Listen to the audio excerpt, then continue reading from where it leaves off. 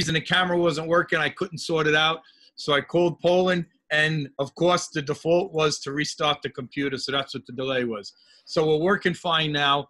I'm glad. And again, I apologize for that. And I very much thank everybody for this opportunity. As I've said before, over the many decades I've been involved in the martial arts, I've taken a great interest in the history of our beloved martial art. And I've tried to really dig deep and ask a lot of questions, assemble knowledge from everywhere and anywhere I could.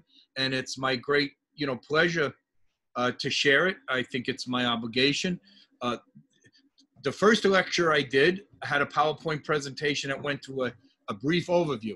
And in the second one, I used the PowerPoint presentation to focus in on the 5 original Kwans, and then to show how they were always very similar but separate entities, and they never really came together and coalesced as one. And even down the line, when the Kwans became less in the forefront and were replaced by organizations like the ITF and the Kukiwan and WTF, that even that kind of unity was really not a true unity.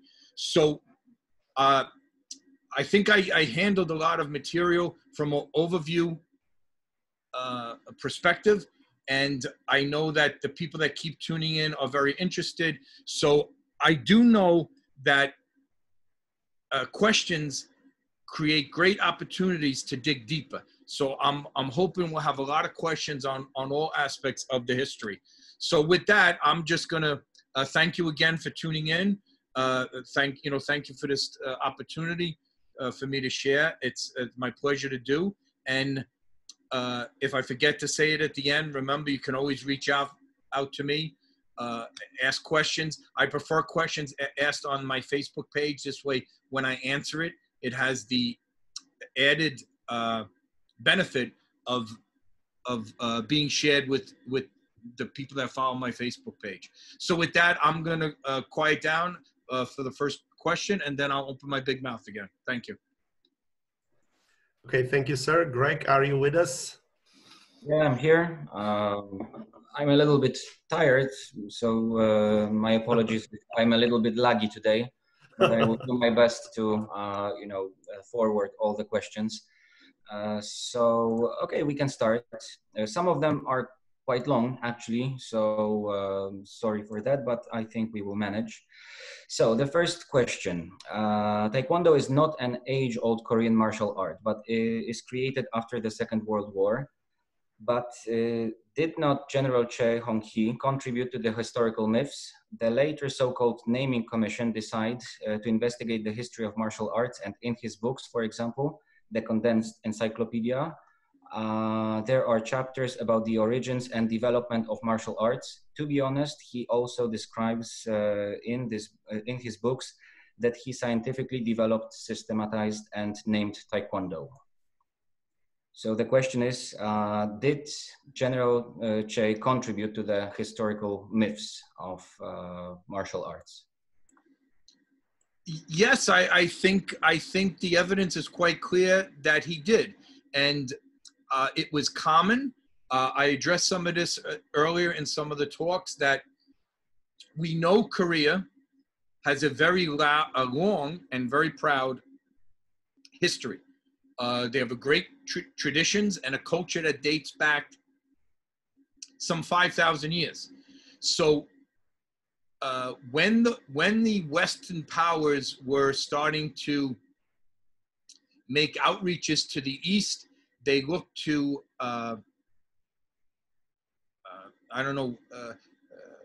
trade with them, however you want to define that. But in that aspect, Japan was the first Asian country that really began to Westernize in a sense. And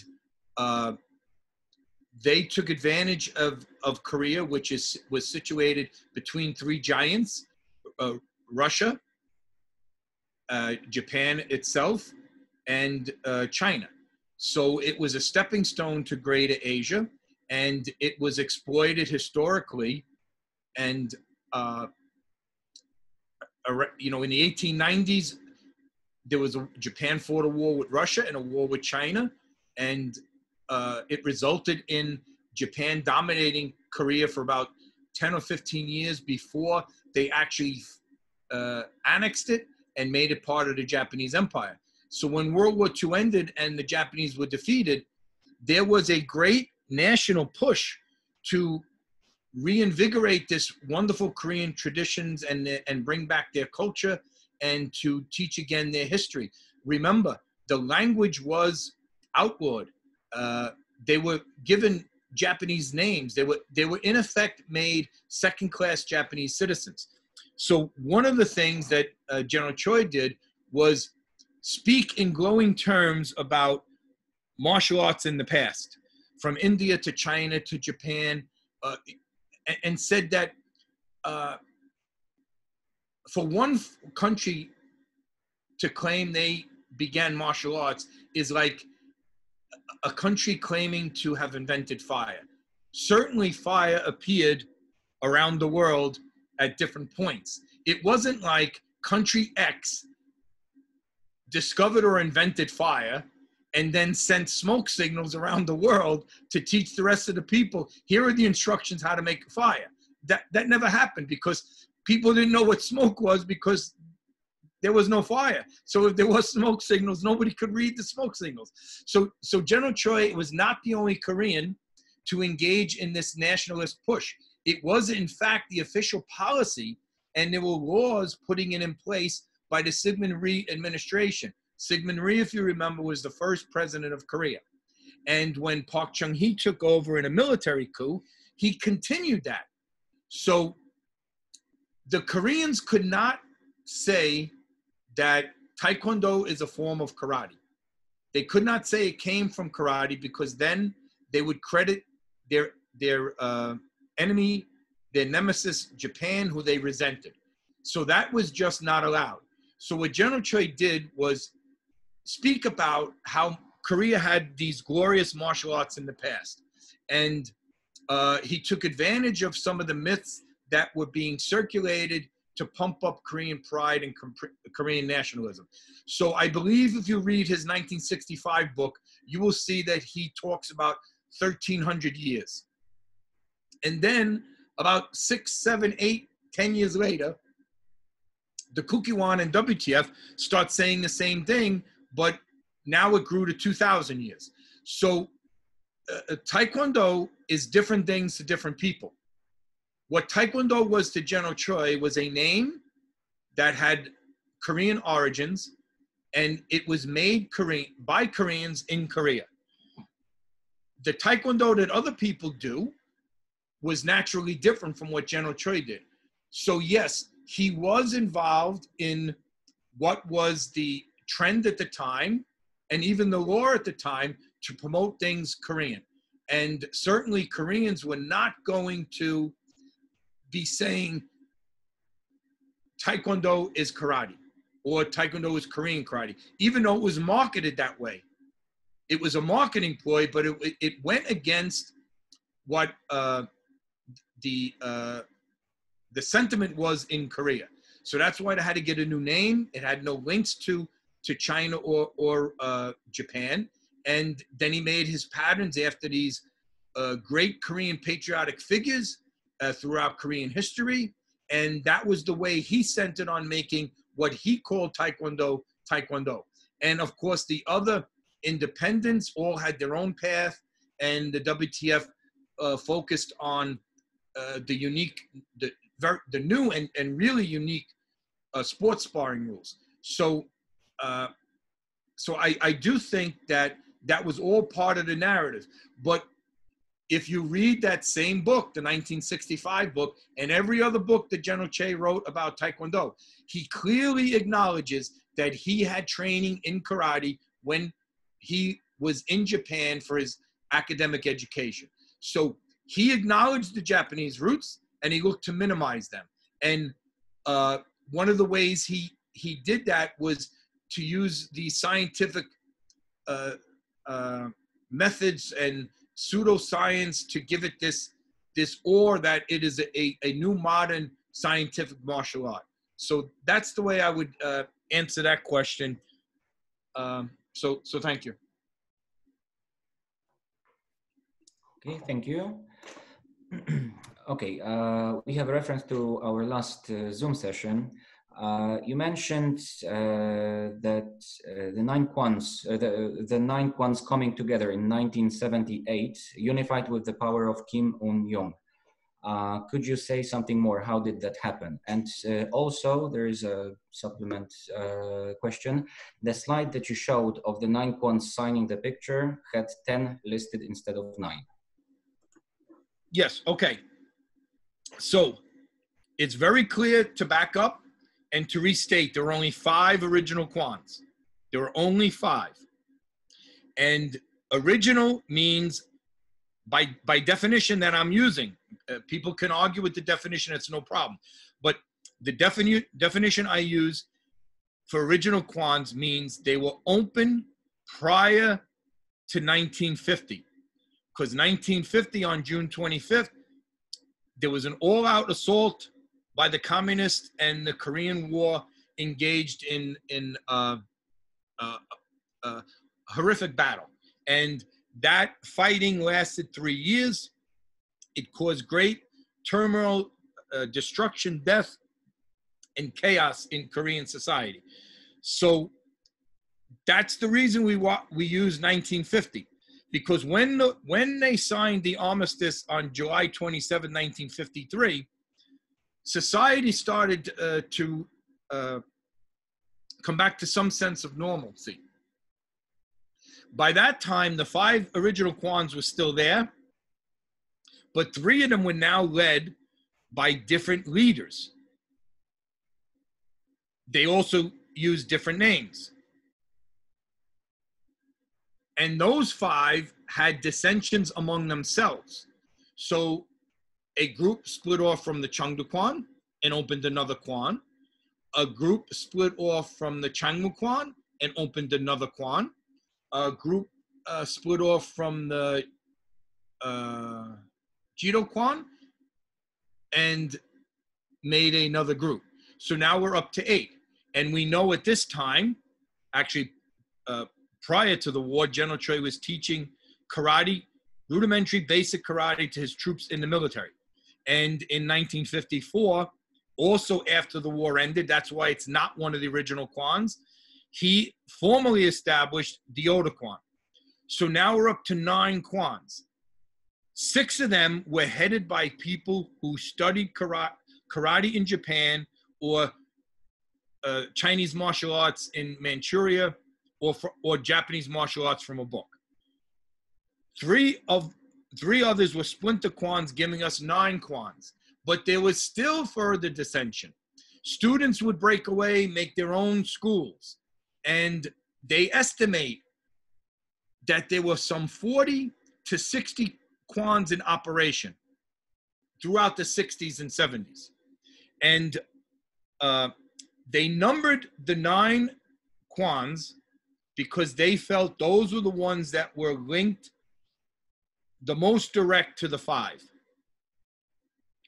And the 10th one was listed as an administrative Kwan that anybody else could fall under, like a generic one, that if yours wasn't specifically listed, you would still be able to find a home in the Kukiwan.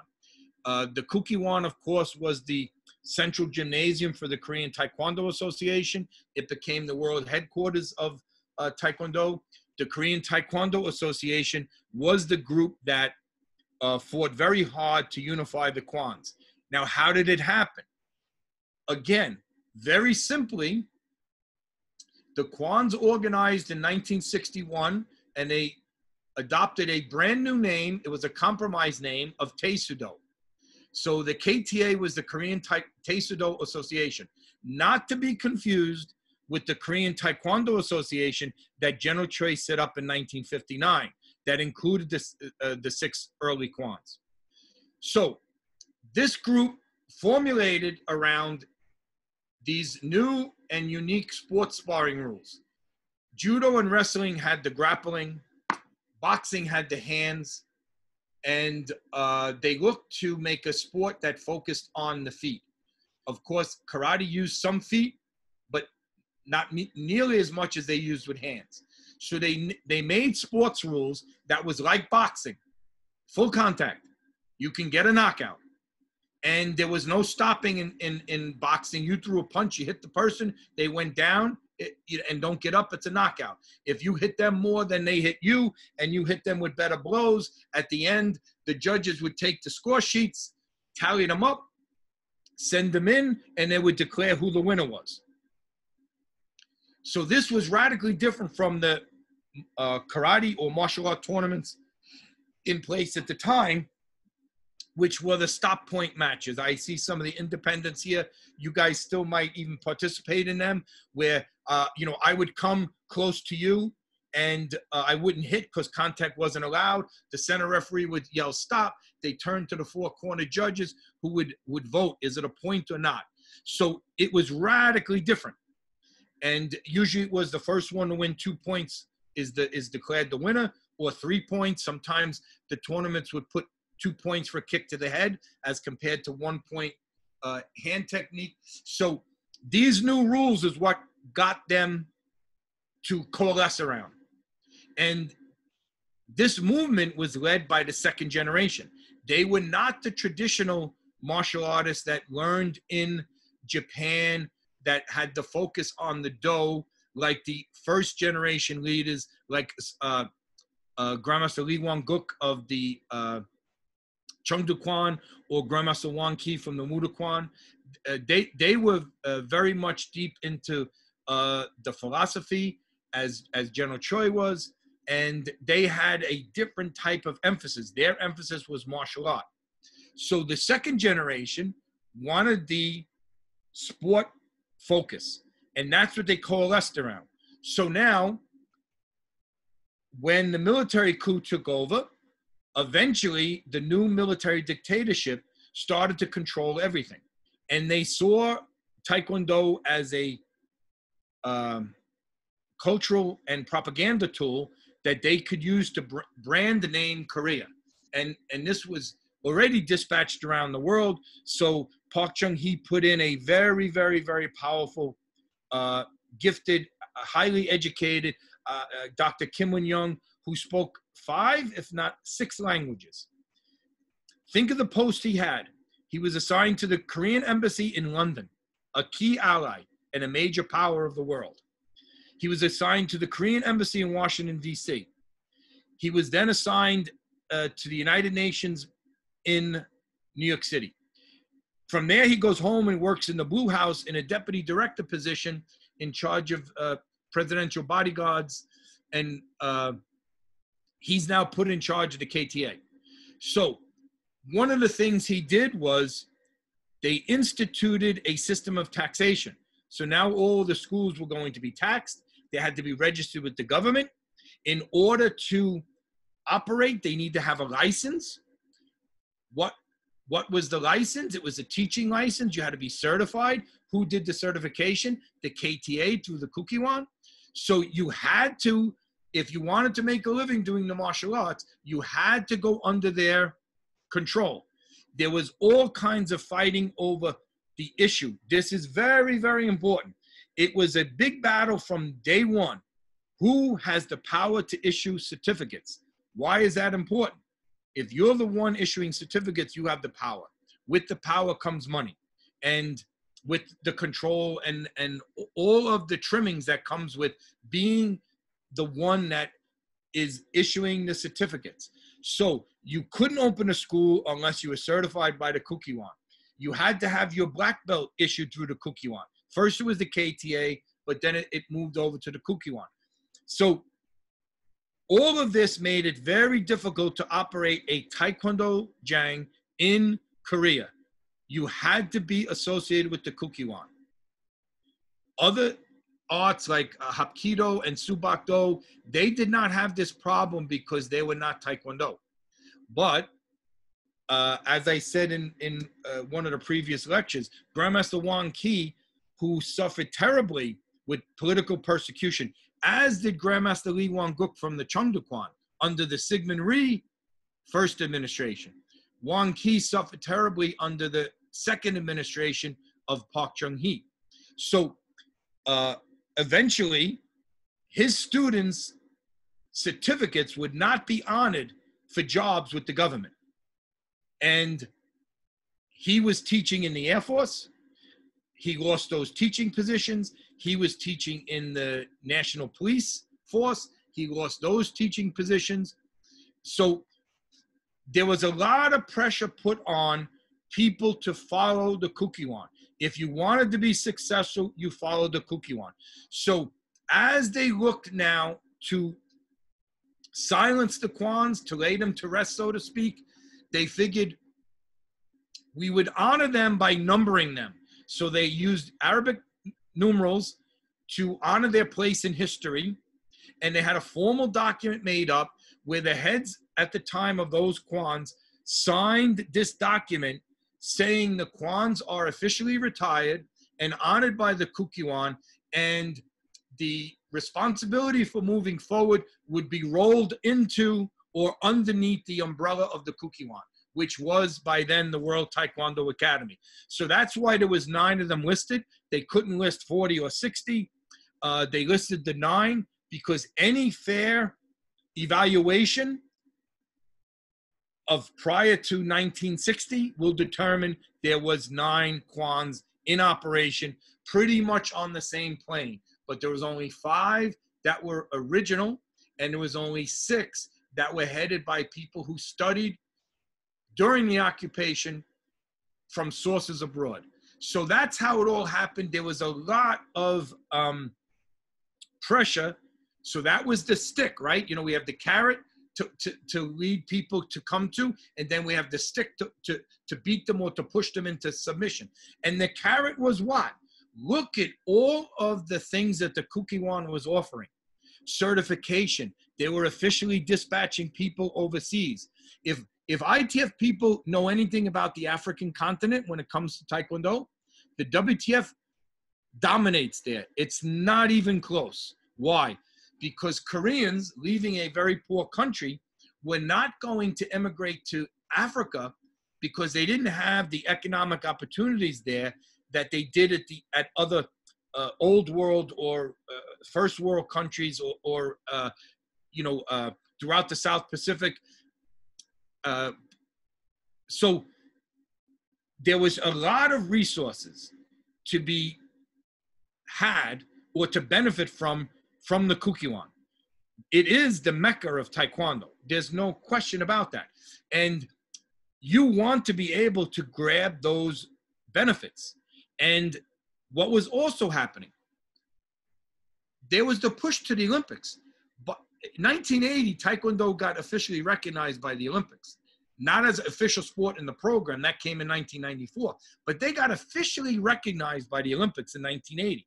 Prior to that, they were already appearing in the Asian Games and other leading major international sporting events around the world.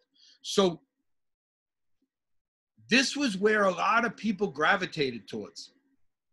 Plus, when General Choi, who was the head of the first world governing body for Taekwondo, when he moved the ITF from Seoul, Korea, where it was founded, in 1966 to Toronto, Canada in 1972, a lot of Koreans didn't like that because they felt Korean martial arts should be headquartered in Korea. And of course, General Choi exiled because of the political persecution that others had suffered under the brutal military dictatorship. So a lot of Koreans just said, I'm patriotic. I want to reconnect to a headquarters in Korea. So they switched to that as well. So there was many, many reasons. And they involved both, the carrot and the stick to draw people in and to push them there. When it came to places like the ITF, if you read Alex Gillis's book, and I highly recommend it, you will see the great lengths that the military dictatorship did through the KCIA to keep the Korean expatriates in check all around the world. They also used the KCIA to pressure the masters that were with the ITF, and every single one of them left except the most loyal student ever of Taekwondo, Grandmaster Riki Ha. General Choi loved Grandmaster Ri, and he promoted him. He was the first person to promote it, 9th degree by General Choi in the ITF. So the ITF was a broken organization for many, many reasons. And the KTA, Kukkiwon, and WTF was growing for many, many reasons. So the political situation and the government setup back home simply made it impossible to exist with Taekwondo in Korea unless you were part of the Kukkiwon apparatus. Thank you. Thank you. We have a question in terms of the techniques of different sports. So throws are in General Choi's manuals, therefore part of a quote, whole unquote Taekwondo, but why do most clubs not teach them? And should they be doing so? Okay, so from the history side, we know Taekwondo is a mix of martial arts. What do I mean by that? Taekwondo, as it was named by people in the military, were doing a martial art in the military, starting in the Republic of Korea's army, and spread to the other branches of the Korean military. But it all began in the Korean army. And what they were doing in the Korean army, they first named Taekwondo. So if you look at any of the 5 original Kwons, you will see they were all had grappling, throwing, joint locks, whatever, because people here are much more well-versed in that than I am, but karate had those things. The Judo Kwan opened in a judo school. It opened in a judo school. So what the soldiers did in the army under General Choi's command was they took various martial arts that they had connected to them at the time, that they were exposed to at the time. So in Taekwondo, we have upward punch, like an uppercut. We have a crescent punch, which is like a hook. We have throws and grappling and joint manipulation like Hapkido does and judo and wrestling does. And what the soldiers told me was it was a consolidated art. It was a mix of the martial arts around, not to be confused with MMA today. They simply took techniques and applied them. If they worked, they kept them. If they didn't, they removed them, because it was about fighting, it was about combat, it was about self-defense. So why do schools not teach that today? I don't know. That's a question you have to direct to the individual schools. I know from seeing some faces on here that you all teach these things in your school. And all I can tell you is, from a general sense, as a historian looking back and somebody that's living in the present, that has traveled the world extensively, your students will do what you teach them. They will retain what you teach them, what you emphasize. Your students will also practice the things that you make mandatory on your tests. So if you don't test required knowledge, if you don't give them a written test, they won't retain. They won't even study this stuff. Retention's a whole nother thing. If you don't give them verbal exams and ask them to articulate things, they won't. Because they are going to learn what you teach them. And what you teach them and what you emphasize and what you demand in testing to be promoted is what they will learn. So if you don't do Holson Sul, if you don't do throws in your school and you don't test them, they're not going to learn them unless they go somewhere else. So on our day one in our school, white belts learn to do a simple tumble, a forward roll. And then they learn a backward roll. And they learn a front break fall and a side break fall. And after they're comfortable with hitting that mat and falling on the mat, we start putting in simple throws. And then we add in grappling. And we test on all these things. We implement free sparring. What is free sparring? Free sparring is not tournament sparring. Tournament sparring is tournament sparring. What is tournament sparring? I don't know. Show me your rules and I'll tell you what tournament sparring is. In the military Taekwondo, free sparring is you are free to use any and all available means of attack and defense. So if you're not doing that in free sparring, you're not doing free sparring. So it's, I believe, a big disservice to students in 2020 to not be taught these things, but it's not simple enough to just teach them. You must test them. And one of the things that General Choi did before he died, he asked people like Grandmaster Lao Wei Ming and the Grandmaster Wim Boss and others to formulate a category of prearranged free sparring to be used in tournaments. So some of these techniques that are falling by the wayside would now have another incentive to be trained because it's a tournament category for competition. So clearly Taekwondo is a mix of the martial arts that were available to them at the time. It is a consolidation of that. And if you're not doing that, I'll tell you what General Choi would say. Ask your teacher for money back. You were cheated. But that's how I'd answer that from a historical perspective and somebody that's living in 2020 today. Thank you. Thank you. Okay, the next question. General Choi Hong-hee emphasized that Taekwondo is based on science, in particular modern Newton's physics and some knowledge of biomechanics. I think he rooted his system of primary and secondary vital points on modern science, biology, Western medicine. Others base vital points and pressure point on traditional Chinese medicine. Did General Choi ever refer to traditional Chinese medicine? If yes, what was his opinion about it? Okay, good question. I don't know if I have any solid answers for that. I do know in my personal conversations with General Choi, he did speak about Eastern medicine and Eastern methods of healing.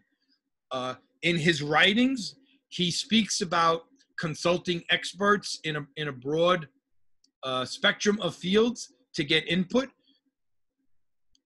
The history section in his books was written by a college president and a professor that was a lieutenant colonel in the Army.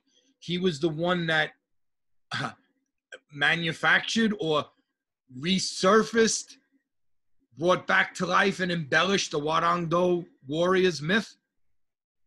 And so we know that he reached out to various experts for input. So, but as far as the actual nitty-gritty of that detail, I don't know if I could add anything more substantial to that.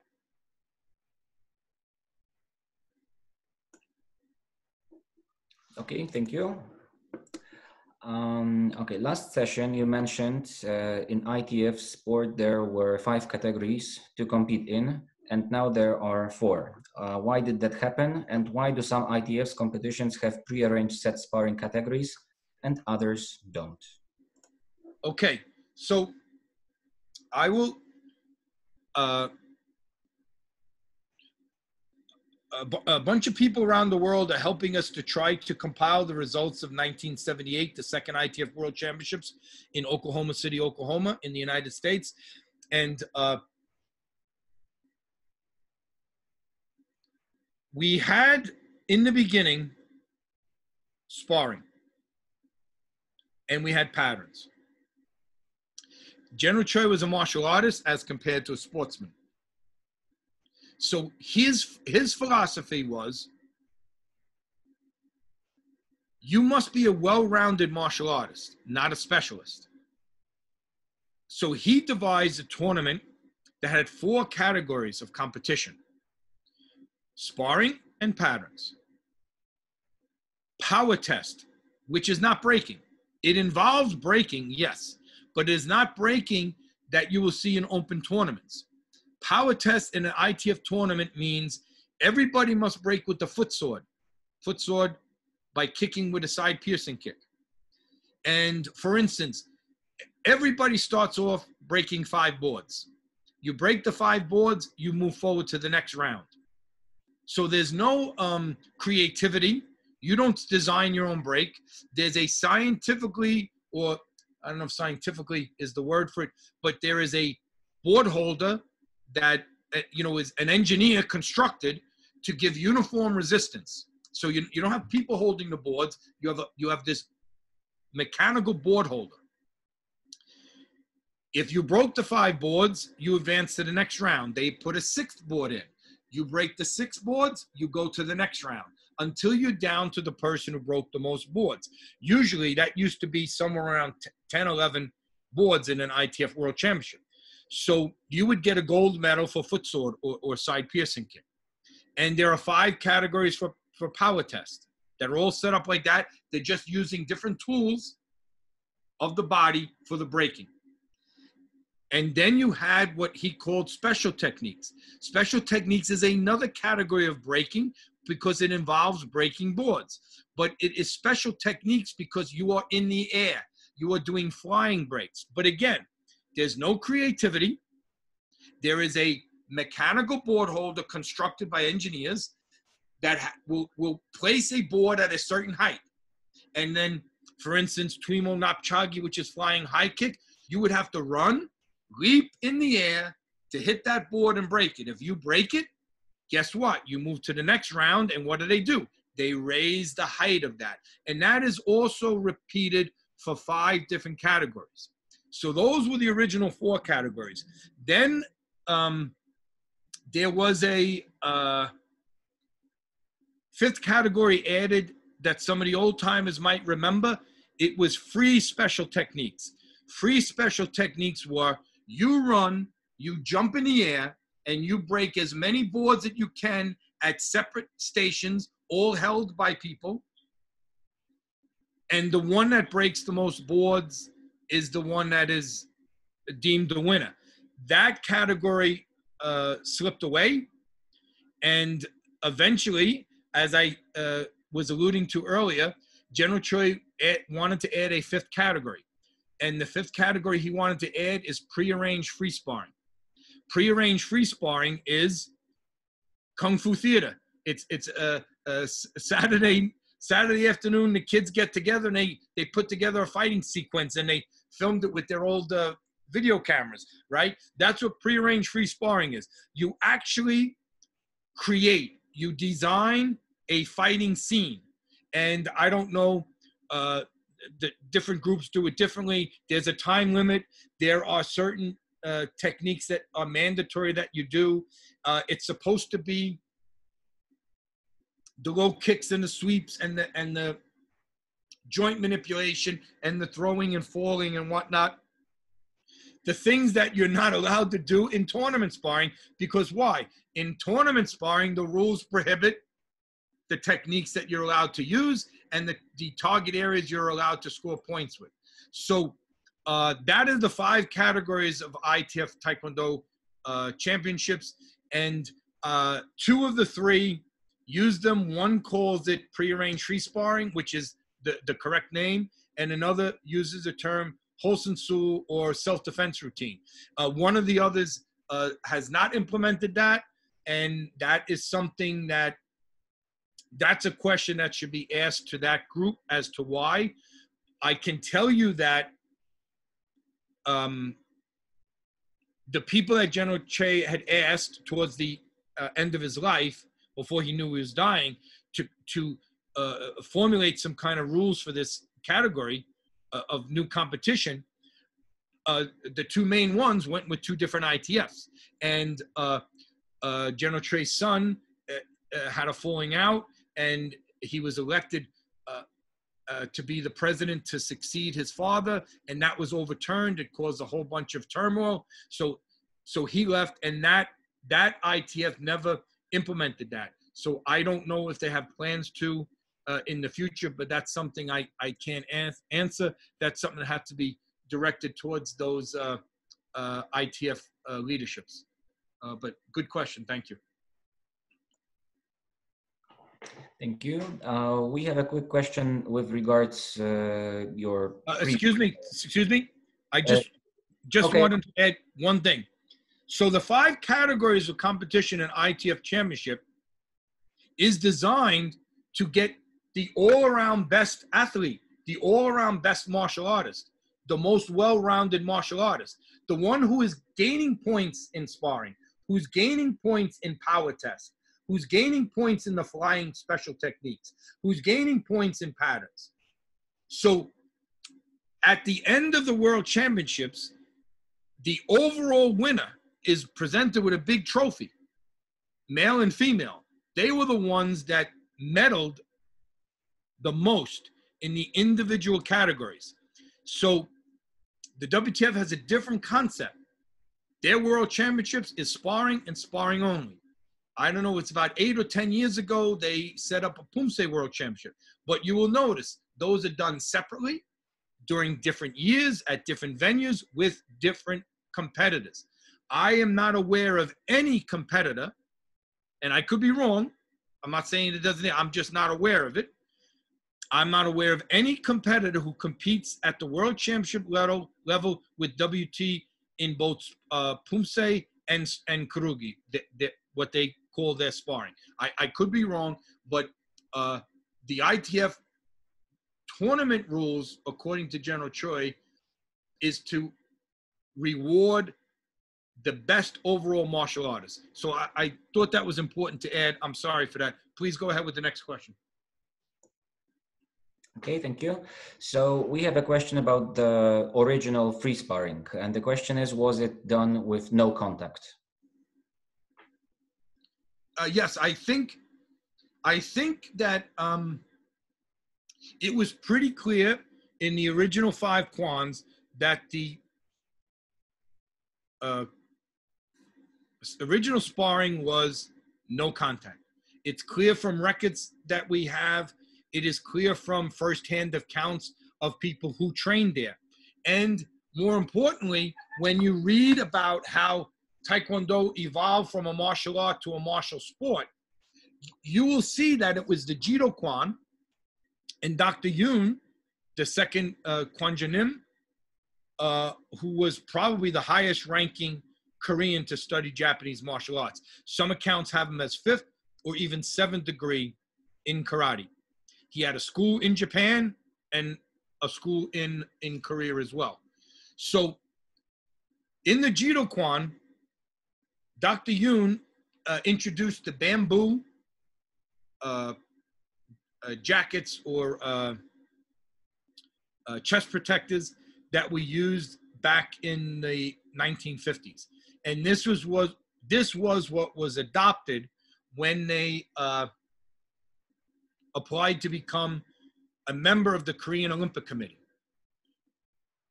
They used this type of equipment, and Dr. Udo Moining's book shows how the equipment evolved from bamboo into present day now with the electronic scoring protector. And so the Jido Kwan had this emphasis already on sparring. They were very, very into sparring. And the next leader of the Jido Kwan, Grandmaster Lee Chung-woo, who I interviewed, very, very, very influential figure in Kuki Taekwondo and the WTF. He's probably the most influential martial artist on that side of the style differences. He emphasized the sparring, and he promoted it that way. And he said, if we try to follow Kung Fu from China and karate from Japan with patterns, we will constantly be behind them because they are light years ahead as far as having their own set of forms. So he did not think it was wise. Maybe wise is not the right word. He found it was more beneficial to have your own identity and be accepted in the international community as a standalone martial art by emphasizing the sparring rules and, more importantly, devising unique rules that were never in place before. And when he formed the Korean Taekwondo Association, he had a very powerful ally, a general that was in the military dictatorship. And this general told him, minimize the first generation leaders. You move forward with the sport version. I will get you in the Korean Olympic Committee. And that's what he did. The Korean Olympic Committee at first resisted and even rejected their approach. And the Korean Olympic Committee said, it's not a martial art. It's not a sport. It's a martial art. So Grandmaster Lee Chung-woo responded by saying, well, no. We have made our own martial sport. And they had to show the Korean Olympic Committee how different their rules were. And that's where I said before, it was the corner judges with score sheets, the continuous sparring with knockouts and so forth. So in 1962, they were allowed in the very prestigious Korean National Sports Festival. This predates the occupation. This predates the liberation. And it was allowed in as a demonstration sport in 1962. And in 1963, it was given official sport status in this very prestigious domestic sporting event. What Koreans would consider the top sporting event of the year. So they needed to throw away that non-contact stop match type of fighting, because that was associated with martial arts. Because remember, the theory of martial arts is you can't hit somebody because it's so deadly, and we're going to hit these vital spots, and we're going to cause such damage to somebody. So we can't have a sport. So these brilliant, creative, thinking out of the box second generation leaders devised sport rules that were unique and were very successful. And that's what eventually led to Taekwondo becoming an Olympic sport. So it did begin as that stop match tournaments that I used to compete in the early 70s. They were all over the place. They are still popular today until the WTF rules started becoming more popular around the world. But yes, so it definitely did begin that way. Thank you. Thank you. Okay, the next question is, okay, many Taekwondo practitioners do not perform sine wave and stick to traditional Taekwondo. And also there are parties or federations that further develop Taekwondo techniques. Are there aspects of Taekwondo that General Choi Hong-hee could not document in the encyclopedia before his death? Or is the encyclopedia a complete documentation? Okay, so the answer to that is yes and no. It is a complete documentation of the system he left us. And he did constantly revise his books to adding more and more techniques. I believe one of the last techniques he added was something called the tumbling kick, which you see now in a lot of this gymnastics type routine of martial arts. And I remember the story when he was trying to get these pioneers to do things, and they didn't think it was possible. One was Batoro-chagi, twisting kick. And they couldn't, no. And he would have to actually physically take their leg and move it and say, yes, your leg can go this way. I want you to do it, work it out. And the tumbling kick was no different. These martial artists said, no way. And he said, yes way. He knock him in the head or whatever. And he would insist they do it and would help them through it. Like I would do in my school, somebody would spot them. You know, you steal from other types of activities, right?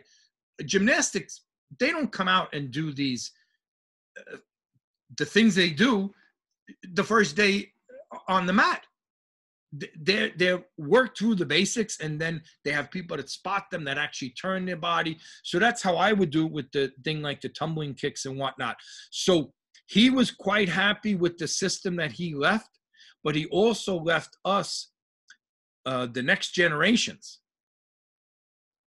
the responsibility of continuing to develop and to add to, refine, and make better. And I think that we see some of that today. So his book is not one. His books are several. They go from 1959, when he wrote the first book ever on Taekwondo, to 1965, when he wrote the first English book on Taekwondo, to the 1980s, when he wrote a 15-volume encyclopedia of Taekwondo, to the 1990s, where he wrote condensed versions of it, and to the early 2000s, before he passed away, with his books on the moral code and on his memoirs. So what he did was complete for his system, but he tasked the future generations to keep building on what he gave us. And, you know, we have several people around the world that he promoted to 9th degree Grandmaster, led by Grandmaster Riki Ha, who travels around the globe, making himself available to teach. And all of his followers, they in turn use their own brain and take what was taught to them by their teacher, by General Che, and by the writings and the teachings and the written manuals, and from Grandmaster Ree, and they add to it. And I think that is the way of the martial arts. So yes, General Che's books are both complete and incomplete. It fully documented what he left here, and we need to add on to it. And one of the things is 15-volume encyclopedia. Somebody came up with a really great idea of adding a 16th volume to fine-tune some things that weren't clearly understood, or maybe some things that were lacking. And another creative person ran with that idea and made a 16 volume where he patterned it after the 15-volume encyclopedia, adding the 16th one, and in it put Kodang and Unam, which was brilliant, because now you have another volume that has the lost pattern and the replaced pattern in it, in the same format. So you have the foot diagrams, the text, and all the pictures, and from different angles and whatnot. You know, we are only limited by our own imagination. So think, be creative, expand. Taekwondo needs it, and we all benefit from it. So that's how to answer that question. Thank you. Thank you. And staying in the topic of encyclopedia, why does the 2004 edition of encyclopedia somehow disregard the 1999 edition? Okay, that's a question I've dealt with on Facebook quite a lot. Whoa, what happened? Well, there we go. I don't know what happened. I'm back. Okay. Forget about all these conspiracy theories. It's pretty simple. Why? The answer is pretty simple. And it goes to publishing. The people who published the 1999 edition published it in Canada, or it was a group in Canada that published it. The previous edition, I think, was 1995, if I'm not mistaken. So that 1995 edition was published elsewhere by a different publisher, a different printer. So when they wanted to create a new book to add in some things that came after 1999, they didn't have the benefit of getting the 1999 booklet, the plates, the computer setup, whatever the art is. There's some people on here that have written books. They can explain that process. So they had no templates to work from.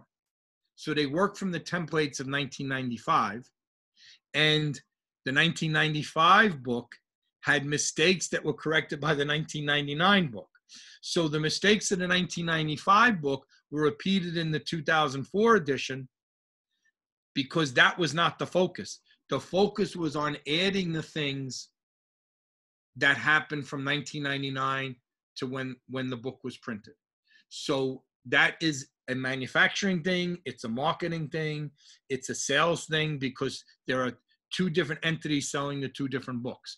But from what I understand, General Che left his the rights to his books, or whatever that is called, to a Changhang Foundation, and that was administered by the ITF headquarters, where it's been since 1985 in Vienna, Austria.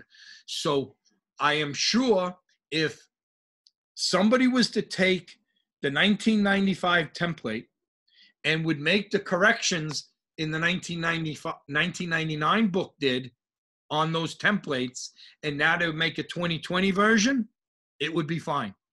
But nobody's done that, and that's another reason why we should not be so fragmented and fighting with each other. It's just another concrete way of how we, the students, suffer. But good question. I get that often. Thank you. Thank you. Okay, the next question, also about the second part of our Zoom meetings. You mentioned that it was a race to get to Switzerland to get into the Olympics, and WTF got into it and ITF didn't. Did Kim Un-yong have more political power than Choi Hong-hee? And what made the IOC favor WTF more? Okay, so very, very complex question. No easy answers, and no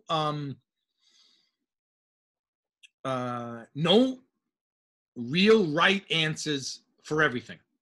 It was a combination of things. Kim Un-yong was brilliant. He had the opportunity to become an International Olympic Committee member. Since he was so brilliant, since he was such a very good politician, he knew how to maneuver. He orchestrated his way up to the top. He got on their executive board. He was vice president. I'm pretty sure he would have been president, except for the scandals that happened prior to him getting arrested. So, again, the perfect person to be tapped to lead the Korean Taekwondo Association. But this man was way much more than a Taekwondo administrator, because he was not a Taekwondo practitioner, master, or leader. He was just a very, very talented administrator. So that's one part of the equation. The other part of the equation, what's going on in the 70s on the Korean Peninsula? People might not realize this, but South Korea was one of the poorest countries in the world. North Korea actually had a higher GDP and a stronger economy than South Korea, until Park Chung-hee orchestrated what's called the Miracle on the Han. It's an economic miracle, unprecedented in the history of the world, what happened in South Korea. So as South Korea rose like a rocket economically, what comes with a rocketing economy? Affluence, money, influence. South Korea today hosts, I don't know, the G20 or G13, I forget. I mean, they're a host country. They are one of the top economies in the world. This all started under that brutal military dictator. That's why he's loved by Koreans and hated by Koreans. If you're on the side where his fist is squeezing your neck, you despised him, like General Choi did. But if you're on the side where you now have, they had 5G before in America even knew what the heck 5G was. I mean, it's amazing what South Korea has become. So if you know anything about the IOC is headquartered in Switzerland. Why? Oh, yeah, Switzerland, centrally located in Europe, multi-languages, and it's politically neutral. Yeah, yeah, yeah, yeah. Anybody know anything about the Switzerland banking system? So anybody know how much money the IOC has? The answer is no. You know why? Because they're in Swiss bank accounts. So nobody knows how much they have. What we do know is they spend $3.24 million per day, $3.24 million per day on promoting sport around the world. So it is a very rich organization. Juan Samaranch was brilliant. Kim Won-young partnered with him. Juan Samaranch took the Olympics, which was dying, and brought them back to life. How did he do that? He made cities bid on them. He made cities build the infrastructure.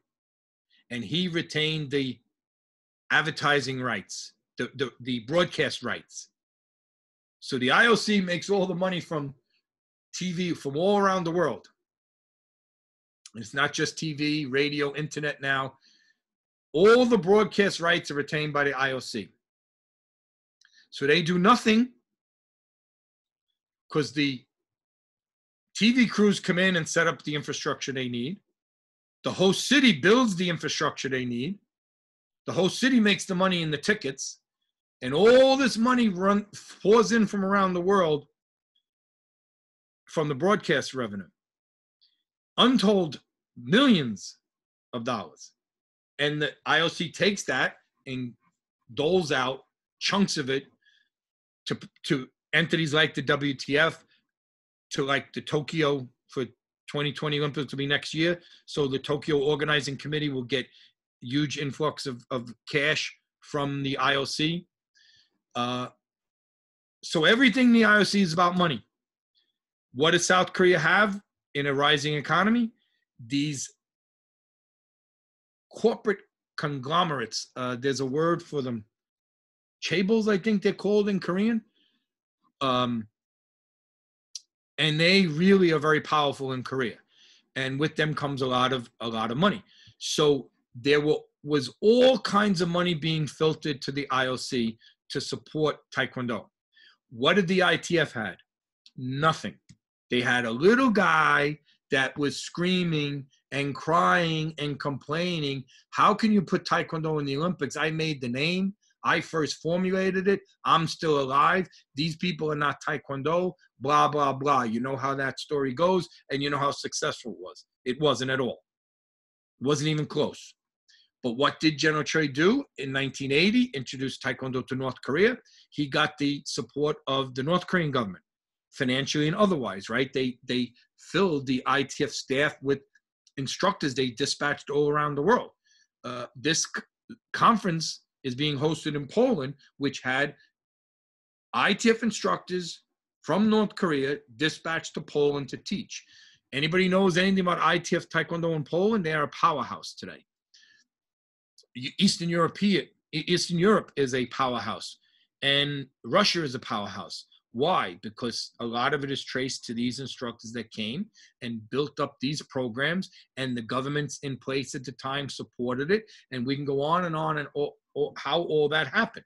So we're trying to get in the Olympics, and who do we have helping us? North Korea. Not much help. Financially, not much help. Political-wise, not much help. And what did we have? A boycott of the 80 Olympics, a boycott of the 84 Olympics. Who's boycotting the Seoul Olympics? North Korea is. And they got Cuba too, and a handful of other countries. They led a boycott for the 88 Olympics. They wanted to co-host the Olympics, and the IOC said, well, we only give the Olympics to one city, not to two different countries. But due to this special situation on the Korean Peninsula, we will consider that. What's your proposal? And the IOC actually seriously considered giving 3 sports, 4 sports, even 5 sports to North Korea to co-host, along with, guess what? ITF Taekwondo. So ITF Taekwondo would have been introduced as a demonstration sport in North Korea during the 88 Seoul Olympics, but the deal never happened. and the deal fell apart with all kinds of problems of how do we go through the DMZ? How does the press get access? How do we credential them? What about security? And so many things. Now, the Soviet Union in those days was all supporting North Korea. But since they had their Moscow Olympics boycotted, and they boycotted the Los Angeles Olympics 4 years later in '84, there was little tolerance around the world for another boycott. So almost everybody showed up in Seoul. The Seoul Summer Olympics in '88 were the most successful Olympics up to the time. Most countries, all this other kind of things, and a couple of bitter countries boycotted. Then what happens? You know, General Choi would show up to these meetings. He tried to crash meetings. There was all kinds of things going on. We had a lobbying campaign, and the IOC was listening. But then what happened? You ever hear that wall in Germany? Begins with a B. Berlin Wall, right? Berlin Wall gets knocked down. The Soviet Union collapsed. Poland, Lech Walesa, the Solidarity Movement, right? Where is the Iron Curtain? It no longer exists. Europe is united. Communism has failed, except for, I think, 4 countries that, well, even China's not, Communist Party, but they abandoned their socialist economy and now moved to a capitalist economy. But that's how much the world changed. So what happens when all this is going on in the early 90s? 1994, there's no more divided world. There's no more of the IOC appeasing 2 factions.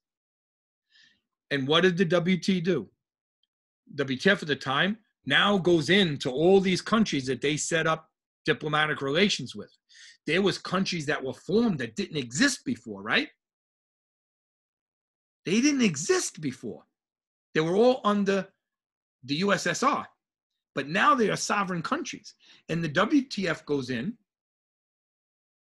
with this generous program of converting them from ITF to WTF. And now they go to the IOC and they say, our Taekwondo that you approved back in 1980, that we had a demonstration sport in 1988, that you allowed us to do in 1992 again, is now fully around the world because the communist bloc ended. In 1994, IOC gets approval as official sport and has been in every Olympic program since 2000. So that's what happened. So yes, there was a lot of fighting. There was a race to get there. And there was no way that General Che could beat Kim Il-sung. There's no way the ITF could beat the WTF. And there's no way that North Korea could support South Korea. North Korea could support this original Taekwondo over the sport Taekwondo that South Korea was doing. Just was not going to happen. So again, a very, very good question. It's a very complex issue, and I only touched on some of the factors that contributed to the WT winning the race. And now in 2020, ITF Taekwondo's in the Olympics.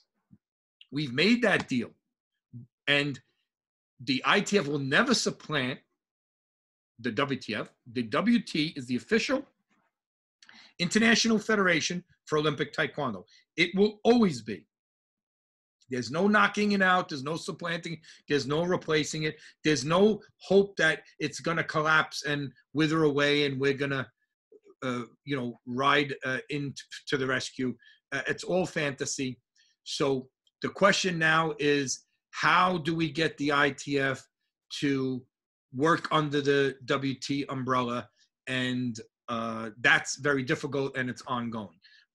But that's a really good question. And again, I only try to touch on the surface of some of the many contributing factors. But thank you. Thank you. So the next question is, the third part of Taekwondo and Me is only in Korean. Is there someone working on an English translation? Maybe you know why isn't there yet an English one? Are there any legal or other problems? And can you tell if there is something interesting in terms of contents of the part 3. Okay. I forget where part 2 ends off, but obviously part 3 picks up from there. And probably the most interesting thing for me that I was able to find in it is some names of the current leaders of the ITFs, colleagues and friends of mine. And of course, that third volume, they correct Dosan's birth year. So I wish everybody else would correct it, just because you can't go back and correct previous editions, but it's in there. So they obviously realized that that was a mistake and it was corrected. So that's interesting. I can't really speak much more about it because it's in Korean, and so I don't know what I'm missing. But I know we're all missing something. And is somebody translating it? I've asked about that. I don't think anybody's translating it. The legality of it, I don't know. I'm assuming that those rights were left to the Changhang Foundation, which again is administered by the ITF in Vienna, Austria. So I have heard rumors that the family was going to do all 3 volumes like condensed into one and release it. But again, that's just a rumor. So I have no idea.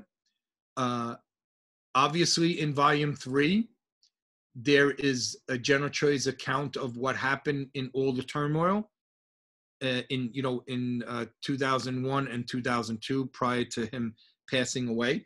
So I believe there's a wealth of information that's in there. And from my perspective as a researcher, I wish there was a Korean that would read this and give me an idea of what was in there. I think I have translated the table of contents, so I know like what the chapters are titled. But once I know a general idea of what's in there, then I can say, oh, so you read this and you're saying in chapter 7, it deals with X, Y, and Z. Can you tell me in that chapter 7 that deals with X, Y, Z is how did he refer to Y as?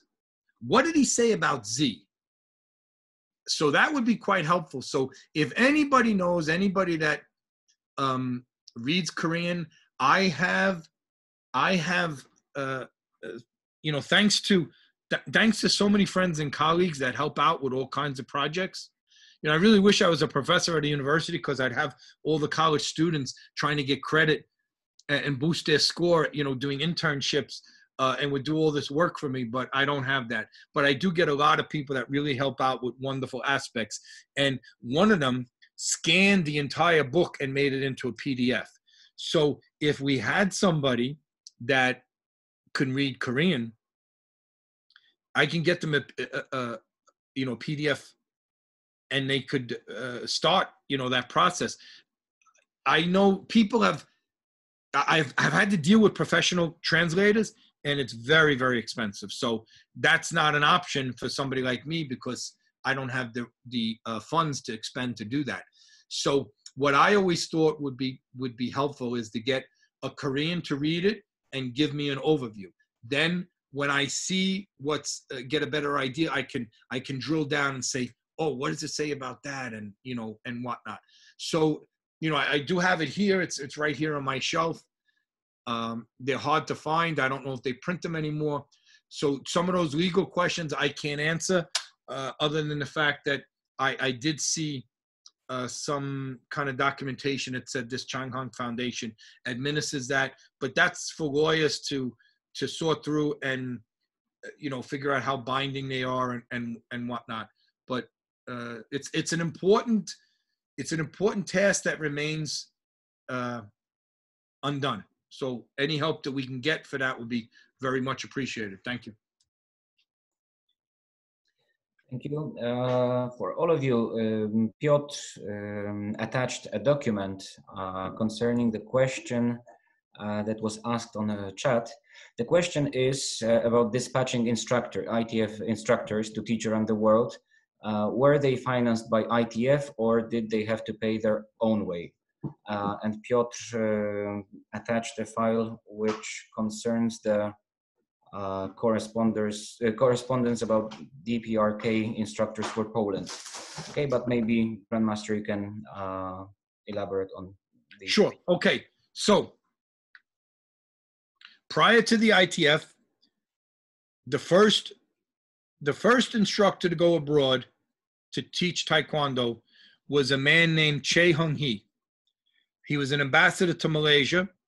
He was a 2-star Major General of the Korean Army, one of the founders of the Korean Army. He was pushed out of the military, so Park Chung-hee, the military dictator, could consolidate his control. So he was sent to Malaysia as ambassador. So when he went to Malaysia, he started to introduce Taekwondo there. And the month after that, the first 4 Koreans were dispatched abroad. They were led by Nam Tae-hee. He was a major at the time. And there was 3 others that were captains at the time. They were deployed to Vietnam in December of 1962, where Major Nam and one of the captains stayed for a full year. 1-year assignment teaching Taekwondo in Vietnam. This was a result of the 1959 demonstration where the military Taekwondo team went to South Vietnam and Taiwan to introduce Taekwondo there. This was a result of the political connections that General Che had, because the Vietnamese, the Korean ambassador to South Vietnam was a General Che Duc Shin, who was General Che's blood brother, and he was his senior in the military and his elder in life as well. They were very, very involved together their whole lives for Korean unification. He was the one that helped set up the Goodwill Tour. He was the one that got the figure that does the flying 2-direction kick to transfer to the ITF when he was in Germany, because he was the ambassador in Germany. He was also the foreign minister of South Korea. So the 2 other captains stayed in Vietnam for 6 months. So those are the first 5 that were dispatched officially abroad to teach Taekwondo. General Che was dispatched as on a diplomatic assignment as ambassador, but did teach Taekwondo there. And the 4 in the military were officially deployed to Vietnam in December of 62. In the spring of 1963, a retired lieutenant and a retired master sergeant by the name of Woo Jae Lim and Kim Bak Man were requested to come to Malaysia to teach, and they set up the Malaysian Taekwondo Association and the Singapore Taekwondo Association. In Vietnam, they set up the Vietnam Taekwondo Association. So it was funny. It was very, very funny. Sad in a way, but Singapore, Malaysia, Vietnam all had Taekwondo. The military had Taekwondo. They were still issuing Korean Taekwondo Association certificates from 1959. But in South Korea, there's no Taekwondo, it's Tae-Soo-do. So if you don't understand who the original Taekwondo is, you really don't have a grasp on the historical timeline. So then towards the end of 1964, 2 more people get requested to come to Malaysia and Singapore. Their names are Choi Chang-kyun and Riki Ha. They, ladies and gentlemen, are the first 2 Koreans to leave Korea with Taekwondo instructor as their occupation on their passport. So all of this is done through General Choi's personal connections in the military and in the military government. It's all done by his initiatives. Now, there are many, many, many Koreans that left Korea prior to this and moved abroad all over the world to pursue higher education, to get a better job and whatnot. And in the United States, one of the first was Jun Rhee. We call him the father of Taekwondo, American Taekwondo. Grandmaster Richard Chun was one of the early ones as well. Grandmaster S. Henry Cho Si-hak, all in these two in the New York area. There were several that came. Captain Jack Wang in Oklahoma City also came very early. He was a lieutenant in the 29th 5th Division under General Choi back in Korea. So there were people went around the world. Independent of Taekwondo, they went for academic. And when they were there, like Jun Rhee, they started teaching martial arts. They called it Tangsudo, or I don't know when they called it Taekwondo, but the official deployment started in this structure started in 59. And that's the first ones that went over.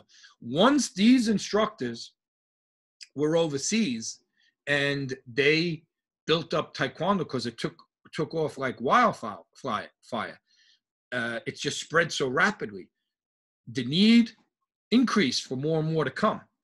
So one of the things that what happened back in Korea when General Choi finished his diplomatic assignment, he became ambassador at large, and the South Korean government sponsored a Kuki Taekwondo goodwill tour around the world. They literally went around the world. They left Korea, went to Southeast Asia, went into North Africa, the Middle East, Europe, and then back home to Korea. So they literally went around the world. And they used that as the base of operation to start sending more instructors. And those countries, if you look, like Egypt and Italy and Turkey, these were all, Singapore, Malaysia, all founding member nations of ITF. And Germany was the very, very close ally. West Germany was very close ally with South Korea. Many Korean men went to West Germany. Many, many of them went to dig coal out of the mines and send that money home. Some of them knew martial arts and taught it on the side. My teacher went to Germany, but he was college educated. He was ROTC, and he was an X-ray technician. So he was sent to Germany as a X-ray technician. That's where he met his wife, because there were many, many Korean nurses there. And he was approached by the consulate. A Lieutenant Colonel Lee Sang-koo was recruited the Koreans that were teaching martial arts. I have the newspaper clippings. My teacher was in several newspapers. So, you know, the consulate monitors these things and said, oh, here's an asset. So he's the one that recruited him for the ITF, just as Grandmaster Moon, who was the one that does the two-directional kick on the plaque. He was there, got recruited for the ITF. So the ITF was both recruiting people that were already living abroad to come under the ITF umbrella, which was very popular, right? You're getting these certificates by the guy who made the name Taekwondo. He still has some power back in Korea. And you get this prestige by being a member of this international body, and it helps your business grow and whatnot. So when the ITF was established March 26, 1966, the need was increasing for instructors to be deployed. So that created a very big problem between the ITF and the KTA, between the former military Taekwondo people and the civilian Taekwondo people, between the Taekwondo people that were doing General Choi's patterns and the Taekwondo people that were doing the martial sport. there was a lot of things that were problem between them. But guess what?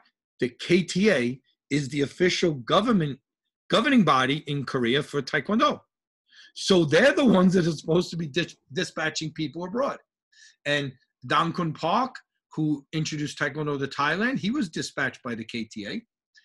He went and learned the ITF patterns to go abroad because they didn't have the Palgay forms then and the Taekwondo Pumse. So what you had going on was requests coming in to deploy instructors because they needed help. And that was not it. You took the 3-month instructors course that the ITF put on in Seoul, and you trained Taekwondo during the day, and at night you had classes in English, because if you're going abroad, you need to have the international language of business, and that's English. So they were taught English at the course at nighttime and trained during the day. When the 3 months was over, the top graduates would get teaching assignments abroad. Now, were they sponsored? Did somebody pay for their travel expenses by the ITF? I don't know. I kind of doubt that, because I don't think the ITF had that money. The Kukiwon did that later on when it was, a wash in money, because it had so much government support, but the ITF didn't have that means to do so. But here's the problem. How was General Choi dispatching instructors? He was doing it through his connections. Where I live, you go in and get a passport. There's no requirement. You're an American citizen. You show you're an American citizen. The only requirement is you fill out the application, you give them a picture, and you pay the money. That's it. But in Korea in those days, they did not issue passports to people. It was just not walk into the passport office and come back when it's done, or they mail it to you. That's not how it happened. You had to have a reason for going abroad. And what General Choi did through his connections was give them a reason to go abroad. To go abroad, you had to have somebody host you in the host country so you can get a visa, a work permission, employment visa, whatever that process entails. And you needed that to be able to justify getting a passport. So General Choi did that all with his connections, personal connections abroad, and his personal connections in the government. Because they were making passports for people who were not KTA, they were ITF. It caused a huge problem. That's one of the reasons why those groups were fighting. So that's the history of how people were being sent abroad. The ITF was doing it, the KTA was doing it. The Kukiwon later assumed that category, and the Kukiwon had a lot of money. That's why they sent so many people on salary to the African continent, and WTF is a powerhouse. Some of those countries do quite well in competition, but there's virtually no ITF there because there never was any financial support to make that happen. So that's how it started off. And then, of course, once General Choi leaves Korea and escapes to Toronto, Canada, to escape political persecution, he moves the ITF there. So he has no base back in Korea. He has no government support at all, and that's 1972. It's 8 full years before he goes to introduce Taekwondo to North Korea. And then in 1981, North Korea starts training in Taekwondo, and then they start providing instructors for the ITF to dispatch. And those instructors would dispatch to the countries where they had diplomatic relations.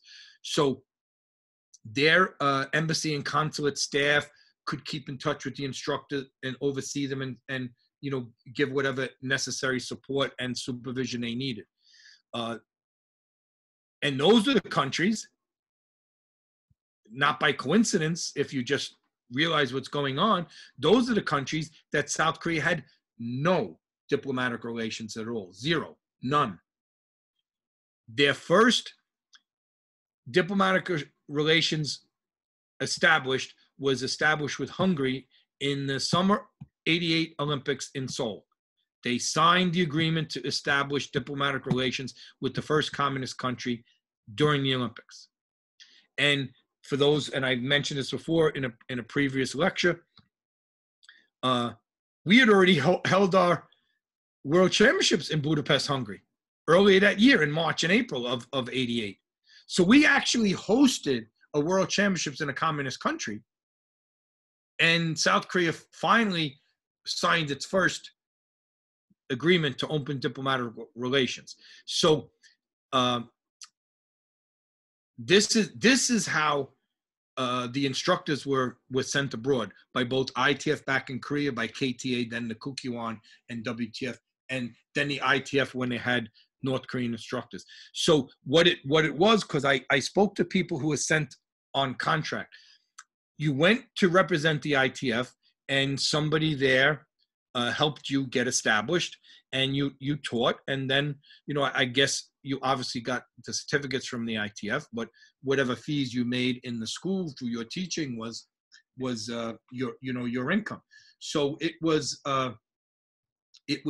pretty much done in the beginning through the will, the mere force and personality and connections that General Che had. And that's another thing that made a lot of problems for him, because he used personal connections to circumvent the system in place. And if you're getting circumvented, if you're getting knocked out of the way, and these are really important topics back in Korea, a very poor country at that time, that causes a lot of problems. And some of these problems still are not resolved today with so much resentment. But that really is how that whole thing happened. And, you know, I asked Master Doug Cook, he does a Ask the Grandmaster session on Zoom. And I asked him about, you know, we know so much about ITF and WTF, but we don't know about the independence.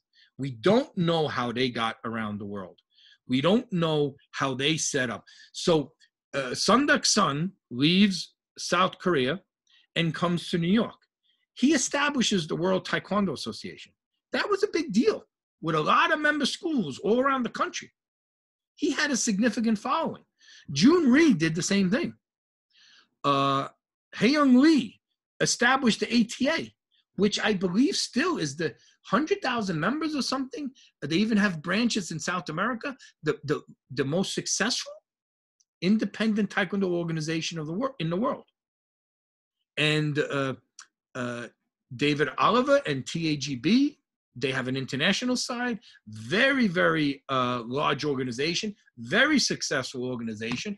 So there are so many independents out there, and we need to compile their stories, because their stories are not only important to the students they taught and the communities they served, but they all helped plant the Taekwondo seeds and nourish them and tend to them. So these seeds grew into great fruits, flowers, vegetables. That's the story of Taekwondo. And that's lacking, because we only have anecdotal stories and limited things that the Songmukwan will put on their website, and Jun Rhee would have put up on his website, and his students do now. Nobody really has drawn them together. Dr. Kim Hee-young's book does a good job in starting that with amassing raw data. As I said, 900 pages of raw data. He focuses on the independence from on the United States side, because he says the independence, as one of the ways he defines them, is that the independents were martial art and had a sport, but they focused on the personal development, you know, helping the young people learn discipline and helping the adults burn off some stress and calories and whatnot, and self-defense and types of things like that. So that's a whole nother field to be explored and shared. And for the most part, as I said, Junri came over for education, as did Richard Chun and Jack Wong and many others. And there were others that went, like the first one in Europe that I know is Park Sung-jae. I believe he went over there in 1965. So to me, he's the first Korean on the European continent teaching. Now, he was ITF member. He was forced by pressure to leave the ITF.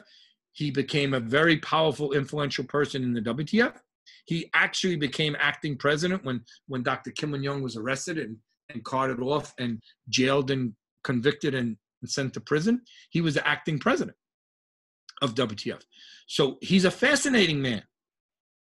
Why don't we know about him? And it's a shame. So, you know, anybody that studies Taekwondo in Europe, he's probably the first one that went there. And he's responsible for Taekwondo in Italy and Yugoslavia. And General Choi was very smart, co-opted him, and he became part of General Choi's team. And his family told me that the late Grandmaster Park had great admiration for General Choi and was sorry that all the politics happened and, you know, how they suffered because of it. And again, that's why Grandmaster Ricky Ha goes to Singapore, then because of his connections with the Royal Air Force, gets sponsored to go to the UK, introduces Taekwondo there and in Ireland, and look what he's done all around the world. We need to know these stories. I think we need to know these stories. So that's, you know, one of the ways that it happened. And even before it was done officially and they were doing it for Taekwondo, they were doing it for education, and they saw opportunity to make some cash money to help finance their living overseas by teaching the martial arts. So a lot of work needs to be done in that area. But good question. Thank you. Thank you. Okay, the next question is, what was the literal English translation of Eau de Quan, and what does it mean to you, Grandmaster Vitale? Okay, so a gym of my way, I believe is the literal translation. I'm not sure on that. I'd have to look that up, but it was always assumed by me incorrectly that this is General Choi's gym, so it's his way. No. It was a neutral name, meaning my way, meaning me. I go in the military. Oh, here's the Eau de Quan. That's my gym. I can go there. If I was with the Chung de Quan or Som de Quan or Mu de Quan, it didn't matter. Now I'm in the military, and I can train in this military gym because that's my gym. It's for me. So it was open to all. And that was the reason why it was used. General Che at the time had very close connections with the Chung de Quan. He was honorary director for many years. And through his influence there, they started learning his patterns. And that was another bone of contention, because when people went in the military, if you were not a member of Eau de Quan or Chung de Quan, you had to be re-examined for your rank and learn these patterns because you weren't doing what they were doing. And that was a big problem. Another reason there was friction between the groups. The Eau de Quan was staffed primarily with instructors from the Chung de Quan. So the Chung de Quan plays a vitally important role in the success of the Eau de Quan.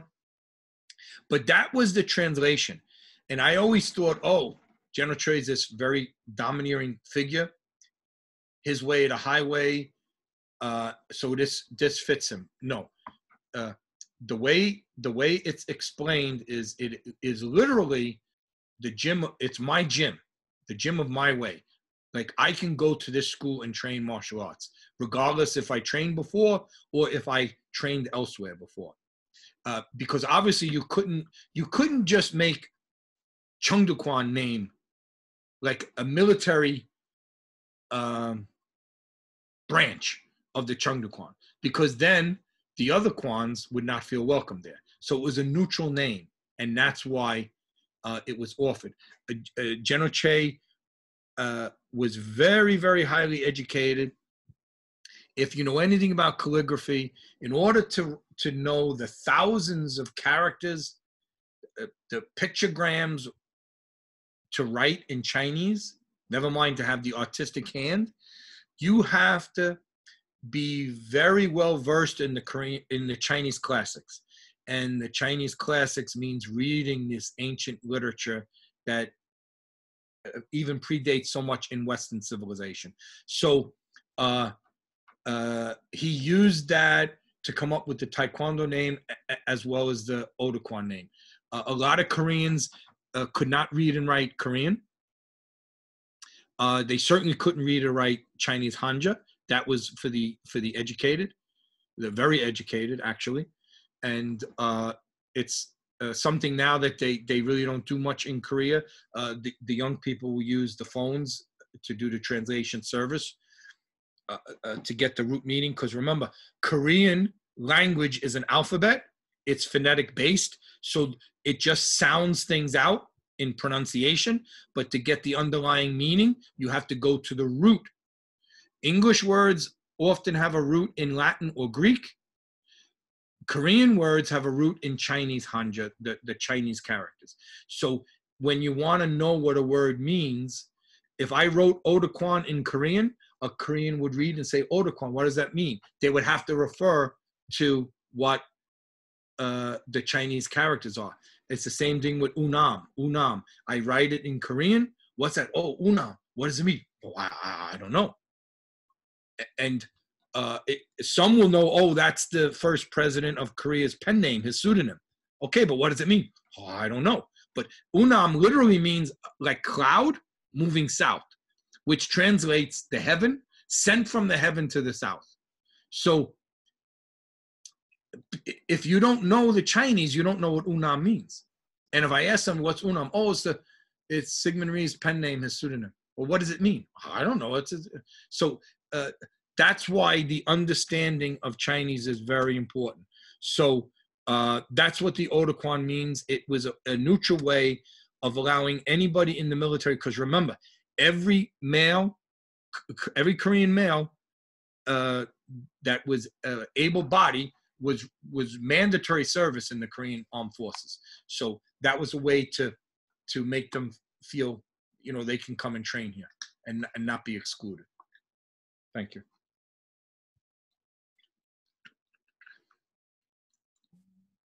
Okay, thank you. Next question is about Taekwondo song that is inside this encyclopedia. Why don't we sing? Oh, I'm not singing it. Sorry, go ahead. Yeah, the question is, why don't we sing it nowadays? Well, first of all, you wouldn't want me to sing it. Everybody would drop off this conference fast. I don't know. It was just one of those things that didn't really catch on. Don't know. I would imagine when this song was written and appeared in the 70s, for any of you who started training in the 70s, we didn't join Taekwondo to sing songs. It was all about self-defense. I was a skinny little kid. I was afraid of my own shadow. So it was a way I was going to learn self-defense and have confidence. And, I joined because Billy Jack. I seen Billy Jack in these movies doing this stuff. And I said to one of my best friends, oh, I wish I could do what that guy did. He goes, why don't you train? I said, I don't know. I wouldn't even know where to begin. He goes, go where I go. I didn't even know he trained. And he said, it was 2 blocks from my house on top of the Woolworths, like a cheap department store that were all over the country. And it was 2 blocks from my house. And my teacher opened the second school in Brooklyn. And it was 2 blocks from my house. So that's how I joined. So I certainly wasn't going to be singing a song. And it would be nice, though, if somebody did the music and we use that as a theme. And if somebody had a good voice and actually sang it, General Choi would sing all the time. And I don't know if he ever sang that song, but my only guess is it just never caught on because maybe it was just it didn't fit in for the activity at the time. So whoever answered that question, I'd throw it back to you. Get somebody to get the music and get somebody to sing it and put it on YouTube and start to popularize it. Remember, General Trey tasked us all with building and developing and keep expanding Taekwondo. So that's your job. You have some homework now. But good question. Cute. I like that one. Okay, thank you. Okay, apart from his son, did the general's other family members study Taekwondo? I am not aware of his daughter's training. Maybe they did. You know, I would imagine maybe they did something in the house. That's a good question. I've met them and never thought to ask them that. It is a good question. They gave fascinating interviews when we had the media. These people making documentaries in South Korea come to General Trey's 100th memorial, his birthday celebration, where he would have been 100 years old. They interviewed the family extensively. So that was a question I could have asked. I know his granddaughters did, and I would imagine his grandsons did as well, because one of his daughters was married to Michael Cormack, who was a champion competitor. I mean, even gold medals in 78 World Championships, I believe. So I'm sure his children were exposed to it. But as far as his daughters, I don't know. Grandmaster Han Chak-kyo, who's one of General Trey's favorites, General Trey loved him so much he wanted him to marry one of his daughters, but I guess his daughter wasn't having any of that. So he actually married one of General Trey's niece. So, there was a family connection through marriage, but I don't know if his daughters study Taekwondo. But I will tell you this, kind of related in a very small way, but I think it's fitting. I'll end the question with this. When General Trey's widow was interviewed by the Korean media, and I think she made this address to the crowd. She was publicly apologizing to General Choi because she never understood the worldwide impact he had. And she said, there were probably times I'm paraphrasing, but we missed having him around because he traveled so much. He dedicated his life so much to Taekwondo. And there were probably times in the family, might have suffered or been shortchanged for that. But she said, when I meet him again in the next life, I am going to apologize to him because I should have supported him more. So I think after he passed away and she traveled with the ITF and saw what he built globally, that was her reaction. So that just popped into my head, and I thought I would end that question with adding that little tidbit in. But yes, thank you. Thank you. Okay, the next question is connected with one of our previous sessions. You mentioned that you went on the 5th instructor course and went through everything basics like patterns and so on. And the question is, what is the difference between the instructor course back then and the grading in that sense? Did you have an assessment of some kind? And if so, can you explain what the assessment was on and how they did it? Okay, so the instructor's course was 2 weeks long. It was 10 or 11 days, wrapped around 2 weekends. Usually 2 weeks, Monday to Friday. But what they did was wrap the 2 weeks around 2 weekends. There was no, at the end of the course, there was no formal evaluation like a written test for the course itself. But they did present an opportunity to grade at the end of the course, which is customary. You obviously had General Che there. You had Master Park Jung-tae, who is the ITF Secretary General and Chairman of the Instruction Committee, who is the chief instructor for the course. You had, in my case, Master Charles Seraph, who was the president of the USTF, the national governing body, because that was held in the United States. So the NGB president was there.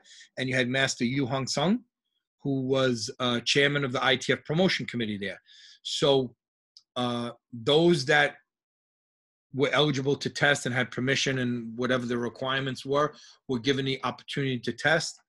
I remember I tested there, and I remembered it was much more difficult than the test in my school because we were just not as thorough with the broad body of knowledge that we were required to learn. And I remember it being very difficult for me because I was not blessed with physical talent. I'm still trying to figure out what God blessed me with, because it's certainly not physical talent. It's certainly not a nice hairdo and so on and so forth. But I remember being very difficult for me, and I had to break with the flying turning kick. And I was able to jump, but I honestly don't even know if I did a flying turning kick before being introduced to General Che and the ITF a couple of years earlier, because the training in my school was so limited. And I remembered what a difficult time I had. And I was kind of hoping, they would just let me slide, but they didn't. And I had to keep doing it. And I don't know, it broke eventually. And the only thing I remember was how hard it was. And they wouldn't let me give up, and I didn't, and I broke it. So that's one of the things I remember from the test. And the other thing I remember from the test was we just learned Juche at that instructor's course. And I might have, we didn't just learn it then, but this is the first time we had the ITF chief instructor go over it with us. And I'm already testing for 4th degree and for the ITF, and this is 2nd degree pattern. And I said, they're making us do Juche. And anybody knows that pattern, it is just the most awful thing. And we used to do a thing at the end when you do the last technique and you say Juche, and then we come up to the ready posture and we say amen, because it was over. So the two things I remember from that testing was we had to do Juche, and I remember it ending and saying amen, it was over. But somebody happened to take a picture of the 2-directional kick of me, and it's almost like they superimposed somebody. They said, I actually did that, because in those days, no digital camera, sport camera, was just taken with a regular camera. You developed the film later. And I was shocked that I actually did it, and it looked pretty decent. So there was no evaluation for the course itself. And the other thing I remember was when they actually had a cute little formal ceremony in one of the hotels, one of the rooms in the hotel where this the course was done. And Master Park, the Secretary General, would call all the participants up, and there was someone there that was the oldest, there was someone that was there that was the youngest, and there was a gentleman, Bernard Jagen, a 2nd degree from Germany, who was born with no arms, and General Che wanted to hand him the certificate, and of course he has no hands to take the certificate because he was born with no arms. So General Che looked and was a little like, what do I do? And he gave it to him in his mouth, and now you take the certificate, then you shake the hand. So and General Che hugged him, and it was just the most memorable thing. How because General Che taught him Chung Mu, to do Chung Mu with no arms. So he adapted using his legs for all of the 30 movements in Chung Mu. It was really brilliant. And the certificates that General Che handed out, and I have mine is right back up on the wall there. That's it right there, hanging up there. When he handed out, before he was started to hand out the certificates, he said, these certificates I took with me when I left Korea. There was hardly anything I could take. Because remember, he just left saying, I'm going to teach Taekwondo. I'll be back when it's over, and never came back. Because if they knew he was leaving, they would have never let him leave. So I thought that was fascinating that I have a certificate that General Choi says was from Korea. So the course itself was wonderful. As I said, two full weeks. I think it was 10 or 11 days. 11 days, I think. I have the date somewhere. And the other day I remembered was General Choi was coming on a Wednesday. And Grandmaster Park said, oh, we have to all go in Dobok to the airport to greet General Choi when he comes. And we have to be there. I forget what time the plane was arriving.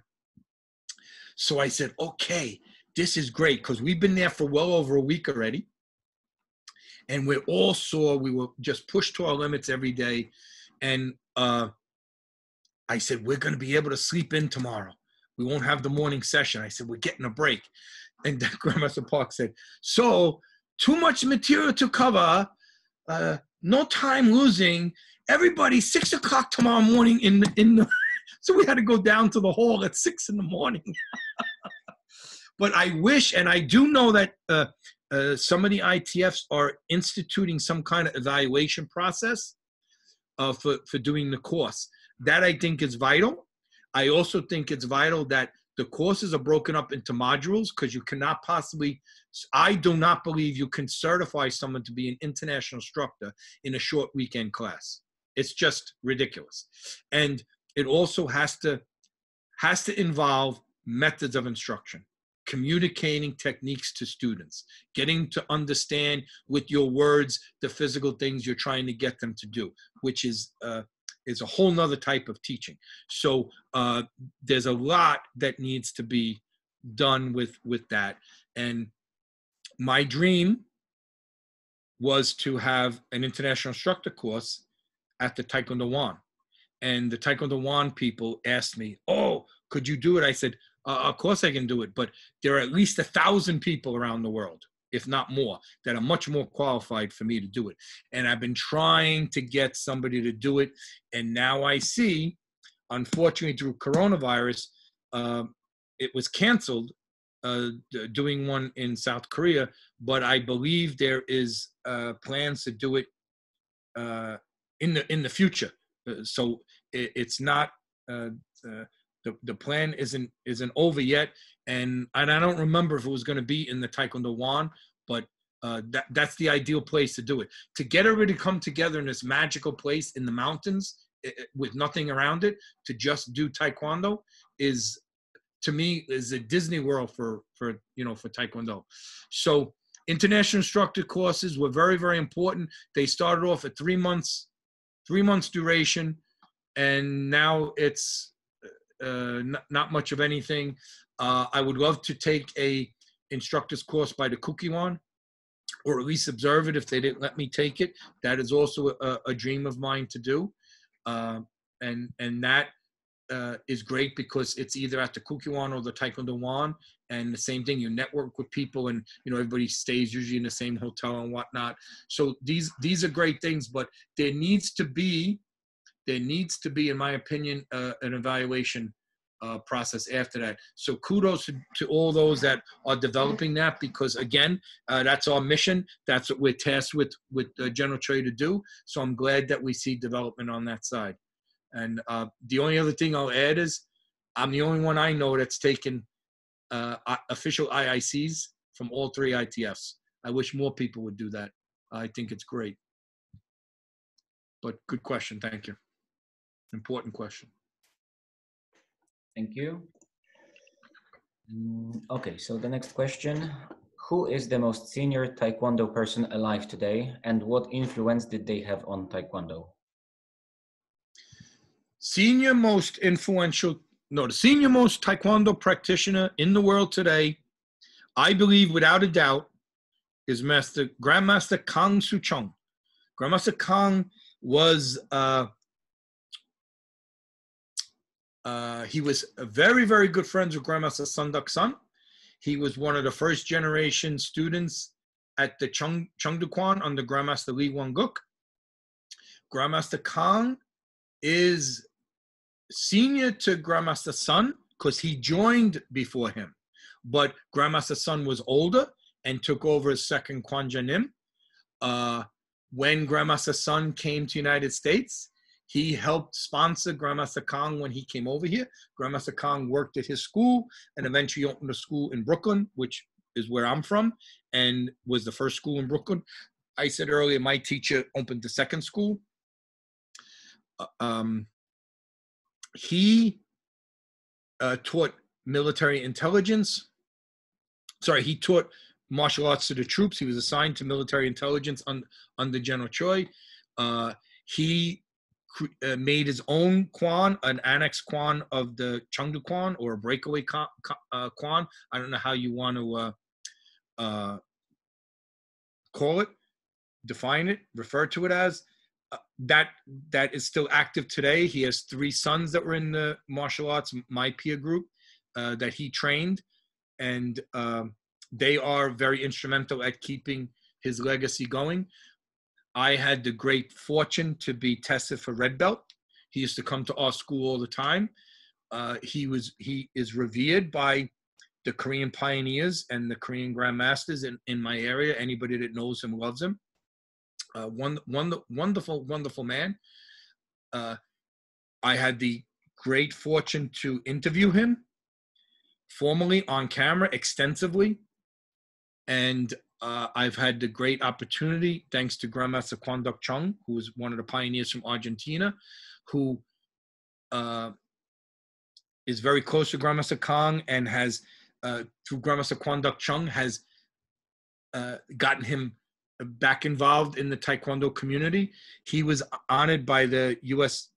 Grandmaster Society in their Hall of Fame. He was inducted in the official Taekwondo Hall of Fame, where we interviewed him actually. And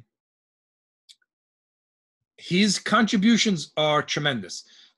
He's the obviously the most senior person still alive today. He's in his well into his 80s.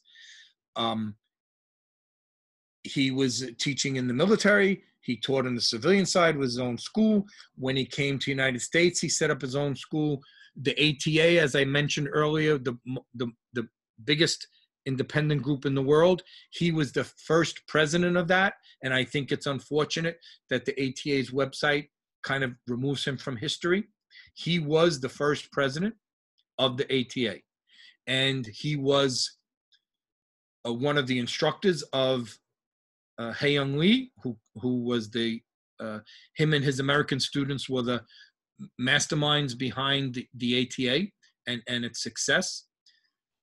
He also was the president of the American Taekwondo Federation. He was vice president of ITF, and I've never met anybody that said anything bad about him. He used to host a tournament in New York City that we would go to. General Che actually considered him very, very senior and picked him as a potential successor as president of ITF. As I said, he was vice president of ITF and was forced to leave because of the pressure being put on his family back in Korea by the KCIA and whatnot. But he never wavered or changed his mind about his admiration for General Choi and how much General Choi did for him. So he is the most senior practitioner today, and I think his influence is tremendous. I am guessing many people have not heard of him, and it's sad because, again, Eun-young Kim, Chae Hung-hee, Dr. Kim, General Choi, people know about, and look at all these gems we talk about that it's kind of sad, I think, that we don't know more about them. But that's I really like that question because it highlights again a void in these great independent people, and something I hope is rectified in the future. Thank you. Thank you. We have a follow-up question. Do you know if Kang Soo Chong is still teaching Taekwondo? No. He's at an advanced age. He will come to, I have seen him at some Taekwondo events that he's taken to, but he's at an advanced age, and I am sure that within his group, he gets visitors and maybe does things within his group and with his sons. So in that aspect, he is, but it's not where he like Grandmaster Kim Buk Man is very active, and he's a few years younger, but is still active actually in the dojang and traveling to teach. But Grandmaster Kang is a more advanced age, and I don't think has that much of a capacity anymore. And that reminds me, Grandmaster Jack Wong, who was a captain and hosted the second ITF World Championships, was also the head of the U.S. delegation to the first World Championships in Korea, the WTF. So he was both sides, and very much respected General Choi and as a martial artist, and said it's not fair they're trying to do this to him. So he took upon himself to host that second World Championships. He was a legend, and I always knew about him. When I got to meet him and talk with him and eat with him and spend time with him, he was already in a wheelchair. So, it's a reminder that, people get old. So enjoy them when they're here, use them when they're here, and when they're gone, tell stories about them, and keep their teachings with you, pass them on to your students, because in that way you'll keep them alive, in that way you'll honor them. But again, I hate to keep going back to it, because it is a glaring oversight in the spotlight on some of these iconic people who have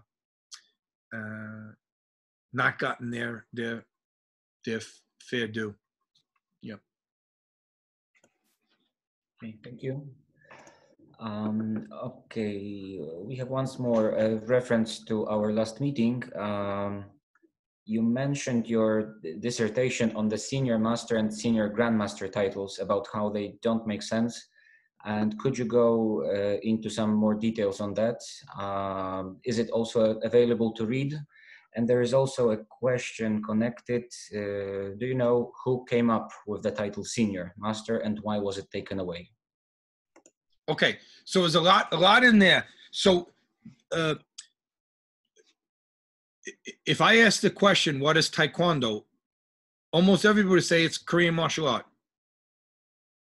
Where did Taekwondo come from? Korea. What's the mother language of Taekwondo? Korean. So we need to use Korean titles for a Korean martial art. And as I said earlier, very important to understand, A, B, C, D, E, F, G, alphabet letters in the English language. It's phonetic. I put C-A-T together, I get cat, and I pronounce it cat. I don't know what a cat is. You have to tell me. A cat is that thing that's born as a kitten and grows into a cat. It's a furry little thing and has a tail, right? When you're born and a child sees a cat, they see the cat, but they don't know what it's called. And then they learn by hearing, and then they start pronouncing it. So when it comes to titles, you have to understand that the man who wrote these things, as far as ITF Taekwondo goes, was a Korean. He was a highly educated Korean. He was very, very, very knowledgeable about Chinese characters. So, master, I don't know what that means in English, because it means different things. You can be a master tradesman, You can be a master over a slave. You can be a master of a martial art because you've trained so long in it, you become proficient, right? Now, a trade. In the old days, a blacksmith, right? Nobody went to the blacksmith and said, can I see your certificate hanging on the wall that shows you're a master? How did they know that they were a master? How? Very simple. The quality of their work. They studied, not at blacksmith school, because they didn't have it. They studied under a master blacksmith. They were an apprentice. At some point, they had the ability to go on their own and start getting their own customers. And at some point, somebody would say, oh, go down there and see John. He's a master blacksmith. So master has different meanings in the English language. Forget about that. It doesn't mean anything in Taekwondo, because Taekwondo is what? Korean martial art. And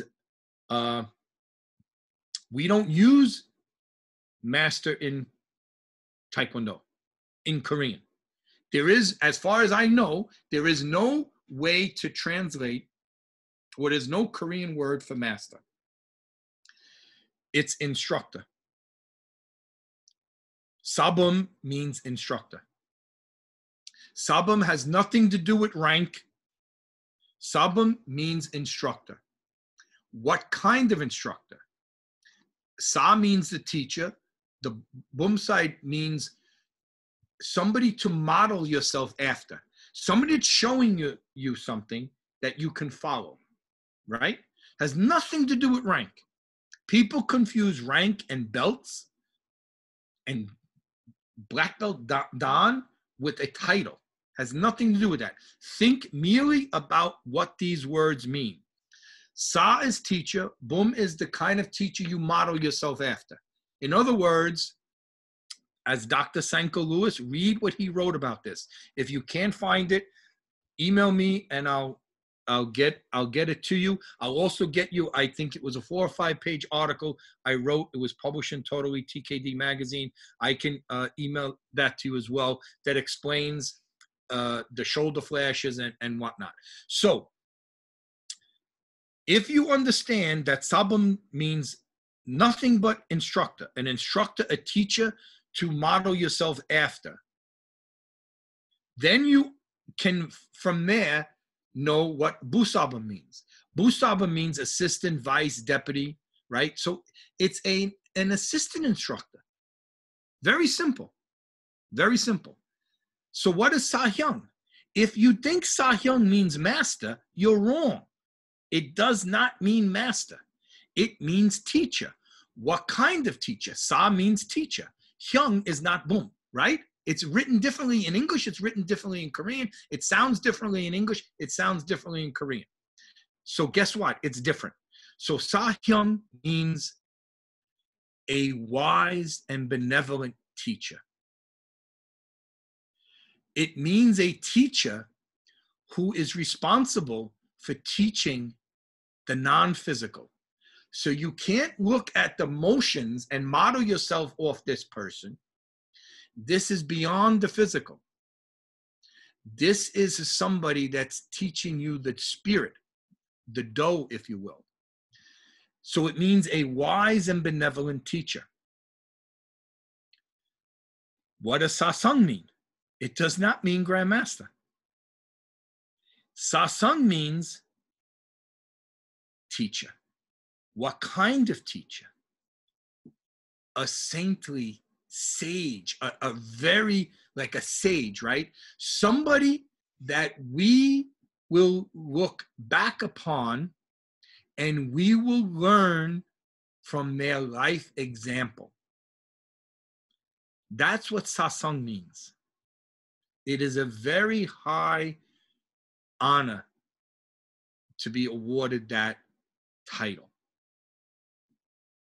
It has nothing to do with master and have nothing to do with grandmaster.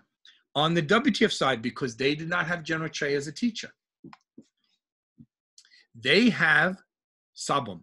Sabonim, right? Nim is the honorific. Instructor, sir, instructor, ma'am. So they have the same exact sabon, the same exact sabonim, the same exact Korean writing, the same exact underlying Chinese characters that say what it means, to give the Korean phonetic alphabet the meaning, the root meaning. Same as we do. Nothing's different. What do they use on top of that? They use kwanjanim. What is kwanjanim? It means owner, boss, director, head. So it doesn't mean grandmaster. There is no term that I know of told to me by Koreans for a term for that equates to master. So forget about all that. So if you understand sabam instructor, busabam, assistant instructor, deputy vice instructor, right? Somebody underneath an instructor, helping an instructor to instruct, the physical part.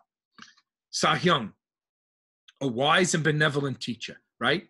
So I already was an assistant instructor. I already was an instructor. And what was I doing? Focusing on teaching the color belts, right? Again, if you go to General Trey's teachings, you'll see who can a first degree black belt teach as an assistant instructor? Up to what GUP level? Who can a second degree teach? Up to what GUP level? Who can a third degree teach? Up to what GUP level? What did I say 3 times? GUP level. So an assistant instructor can teach color belts. That's why they have the shoulder flash, the instructor shoulder flash with the white stripe, because they are authorized to teach color belts. And they don't put this on just because they're first, second, or third degree black belt. They put it on because an instructor authorized them, deputized them, commissioned them, appointed them to assist in instructing. Or they took an instructor's course, a domestic instructor's course, and they passed it, and they've been certified a national instructor, domestic instructor, or whatever. So it has nothing to do with belt rank. It has to do with the way you refer to a teacher and what that type of teacher is. Now you pass over to 4th degree. You get the pipings down the sleeves of your legs and arms, and you get the title sabam, sabanim, instructor. They put on the additional stripe, and then now it's black. Why? Because you are responsible for teaching color belts and black belts, right? That's what the responsibility of an instructor is. The physical part of Taekwondo you are instructing in. You now keep advancing. What happens when you advance? Your hair falls out, right? You get older, you slow down, you lose flexibility. There are so many things that happen in the aging process. We even shrink. Our height actually shrinks as we age. What also happens if you are a person eager to learn, you gain experience. Experience, ladies and gentlemen, is not gained just by getting old. It's gained by what you do along the process of getting old. That's why being promoted in the testing guidelines under his teachings shows hours for color belts. Why? You are learning basics. You are learning physical movements. I can teach somebody that's very talented the 19 moves of Chunji, and they can walk away in one lesson knowing the 19 movements. I also can teach somebody in a first lesson how to do side piercing kick. And I think you all have this experience when you get a real hot shot, a super talented person come in. You look and say, wow.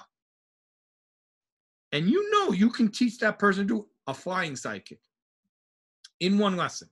You definitely can. Why? Because they are talented. So physical attributes is not up to me as an instructor. It's not up to you as a student. It's up to whoever you look at as your creator, be it nature or as I do God. We all are born with innate abilities and natural talents. A good teacher, A good instructor, a good parent will nurture and develop and fine-tune these things. What is a teacher? A parent is a teacher, the first teacher. What is a teacher in the Orient? A teacher is on par with the parent. As General Choi would write, the Chinese saying, treat the teacher, father, and king equally. Why? Why? Nobody loves the children like the parent. A teacher, like a parent, has the best interest in the child. So when you teach your children, when you raise your children, even when you discipline your children, you are hoping to raise them to be sufficient, sustainable adults to stand on their own and be successful. You have their interests at heart. You are doing things for them that they might not yet know is good for them. The same with the teacher. I am not a father. I've not had the challenge of being a parent. It's my only regret in life. But why am I not a father? Because I don't have a child. I am only a teacher because I have students. Take away the student, I am no longer a teacher by mere definition. By mere definition, I no longer am a teacher if you take away the student. What does that translate to? That translates to the student is more important than the teacher. When there's no food to go around, who suffers? The parent or the child? The parent will give the children the food before they eat. We know that. We know that. It's innate. We know that. It's naturally occurring. So in the Orient, they look at parent and teacher as on the same level. Why? Because they both have interests of the student. Now, parent, teacher, king on the same level. Why? In this philosophy, the king must be benevolent. So a benevolent ruler doesn't care about the jewels and all the trimmings for them and their palace. They care about their people. Their responsibility is to tend to take care of, to look after their people. So that's why treat the teacher, parent, and king equally. So getting back to the Taekwondo terminology for instructor. Instructor, very simple. Assistant instructor underneath, very simple. Sahyung, that benevolent teacher, that wise teacher. You ever notice why there's not hours for training time in the Dan levels? Because it's no longer about technique.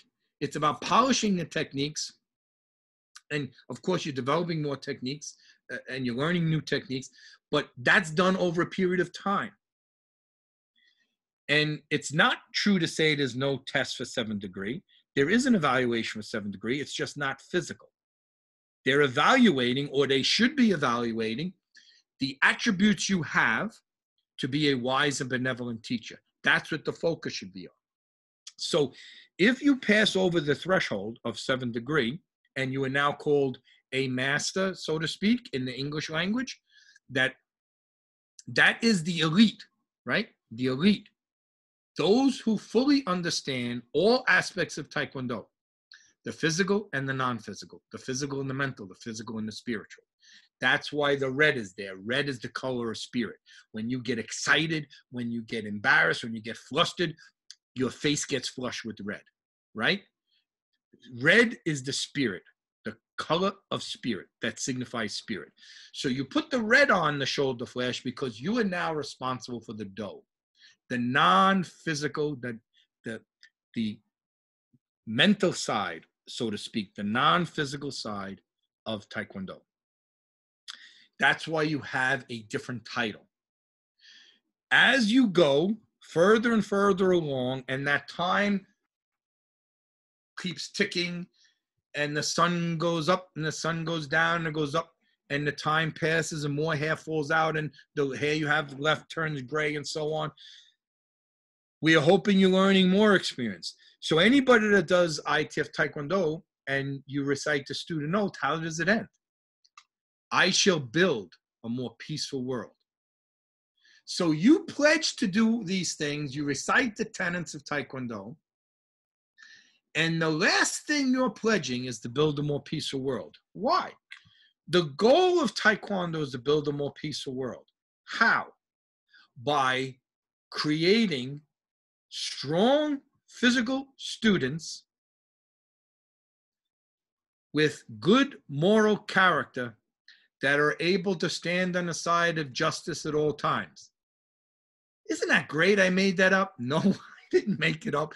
I'm reciting it almost verbatim from the books. If you read this stuff, it's all there. This is not a secret. It's all written in English, in Russian, in German, in Spanish. I forget, I lost track. I think we're up to 12 languages, including Darcy from Afghan, the language. General Choi's teachings have been translated into. I don't know any other martial art that can boast that. I don't know any. 14, I think, I'm losing track. 14 languages his texts have been translated into. So, none of this is a secret. It's all there. That's why promoting somebody as a color belt can be done very rapidly if they put the extra hours in and what? They grasp the physical techniques. So General Choi would say, learning the basics as a color belt is akin to learning the letters of the alphabet. That's all it is. It's a basic elementary instruction in the alphabet. Then you put the words together, and the words in sentences, and the sentences in paragraphs. Before you know it, you're telling your story. You wrote your own story that you can read and others can read. That's what Taekwondo is. It is a way to a better life. So the goal of Taekwondo is to build a more peaceful world by making strong physical students of solid moral character. So it's done on the micro and the macro. I now, because of my parents, my religion, my academic education, and my Taekwondo, am a better person morally, which means I'm a better person in my community. And I'm teaching that.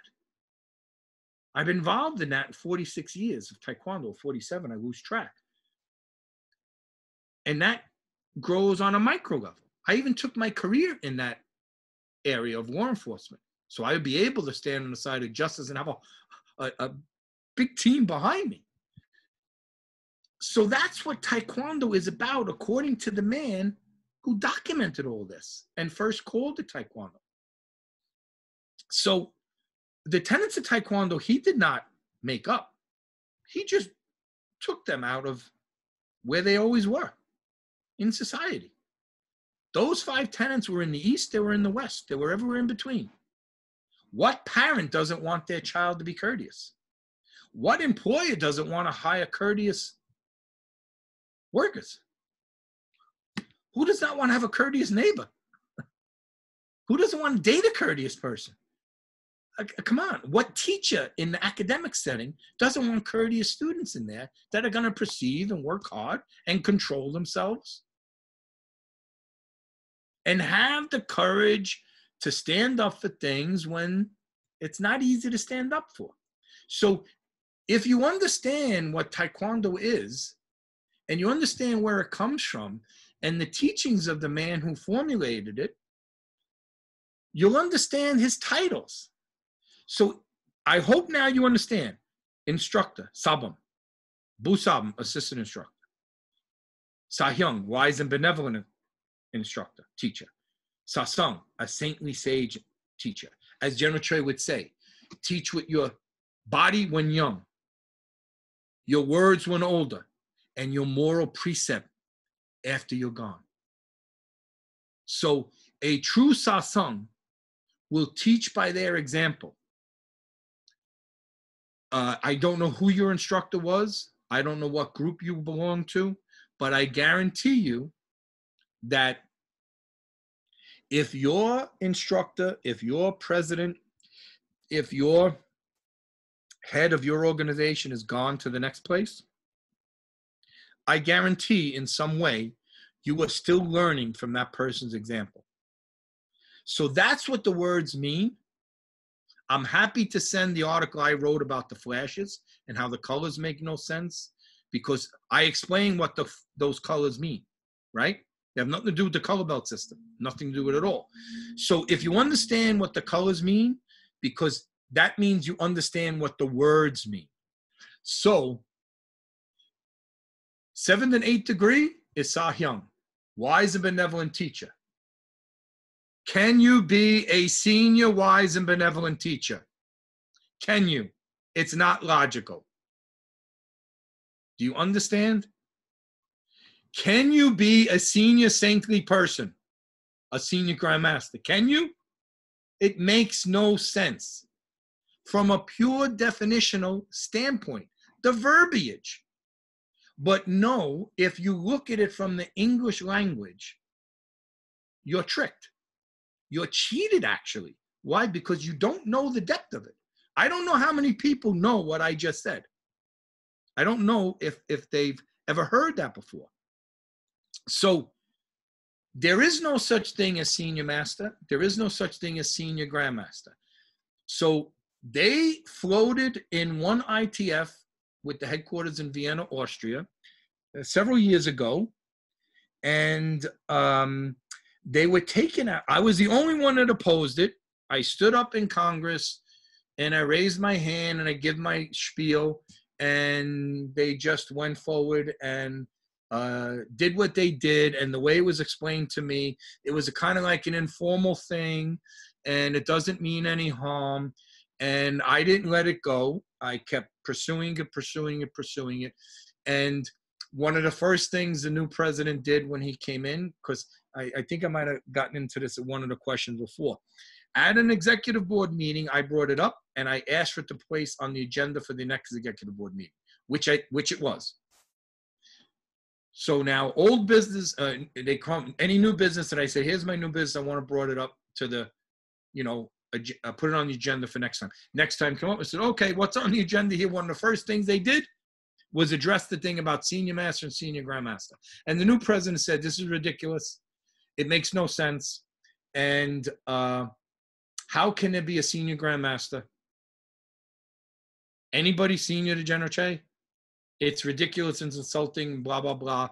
And it was removed. So the fact that some people use it, that's their personal thing. I know of none of the ITFs that embrace it officially. And I do know the USTF uses senior grandmaster for the case of Grandmaster Seraph, not because there's two Grandmaster Seraphs. It's because Grandmaster Charles Seraph is the titular head of that organization, so they give him the extra honor of referring to him as senior grandmaster. And that, the way it used to be traditionally, there was only one 9th degree in the system, and you could not be 9th degree. Grandmaster C.K. Choi would never accept 9th degree.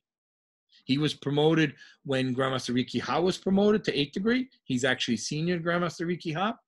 And he refused to be 9th degree while his teacher, General Choi, was alive. Many of the others refused to do the same thing. Grandmaster Riki Ha and Grandmaster Charles Seraph and Grandmaster Kwang Sung Wang, they were among the first 3 in 1997 that were promoted. They all refused. And General Choi said, that's fine, that's honorable, I love that, I appreciate that, but we will just refer to me not as Grandmaster, but as founder or president. And it was a way to open that door up so he could promote Grandmaster Reed to the first 9th degree. So I don't think anybody should use the title of senior Grandmaster, because I think it's ludicrous. It doesn't make any sense. But I kind of think it's disrespectful as well. So I was glad it was removed immediately and with no resistance. So if people still use it, that's a personal thing. That's fine. Just understand it makes no sense. And if you are a 7th degree and need a special title when you become 8th degree, I think if you need it, and if you need to put a new color that means nothing, it has nothing to do with the color scheme. What does green mean? And in my article I wrote, is green envy? Because that's the right. Green is envy, the color of envy. You want, you're envious. You want a new title that somehow is going to pacify you like a baby. I say, if you use the term senior master, and I'm being very provocative on purpose now, because I want people to think, I'm not trying to insult anybody, but if you use that, you might want to consider that you are not a wise and benevolent teacher. Maybe you shouldn't have been a 7th degree to begin with. So if you understand these underlying meanings, then I think you might have some more insight and why I think it was a really not serious mistake. It's not a serious mistake. It's an unwise mistake. It's kind of like a mistake you make when you're not informed. So kind of silly to me. So, that's how it all surfaced. And I don't know if it was back in 2007 or 2008. I don't remember. But, I think it was done innocently. I think it was done to reward people. And I certainly don't think anything wrong with that. But I always say, as General Choi did, change is good. Change is inevitable. But change must come with thinking. Are we changing for the good? What we're changing, does it make sense? Why are we changing? And if you have change without contemplation, I don't think that's I don't think that's helpful, and it could be counterproductive. So I was very glad that it was removed. And if you Google Dr. Senko Lewis, he has a blog. It's the things he's written on his blog. If you don't know who he is, he's a South African, so his English is impeccable. He's moved to South Korea. He's lived there for a very long time. He's now learning Korean. He has a PhD from a Korean university, one of the only two to get only 2 ITF practitioners in the world to get a PhD from South Korea. Him and Dr. John Johnson.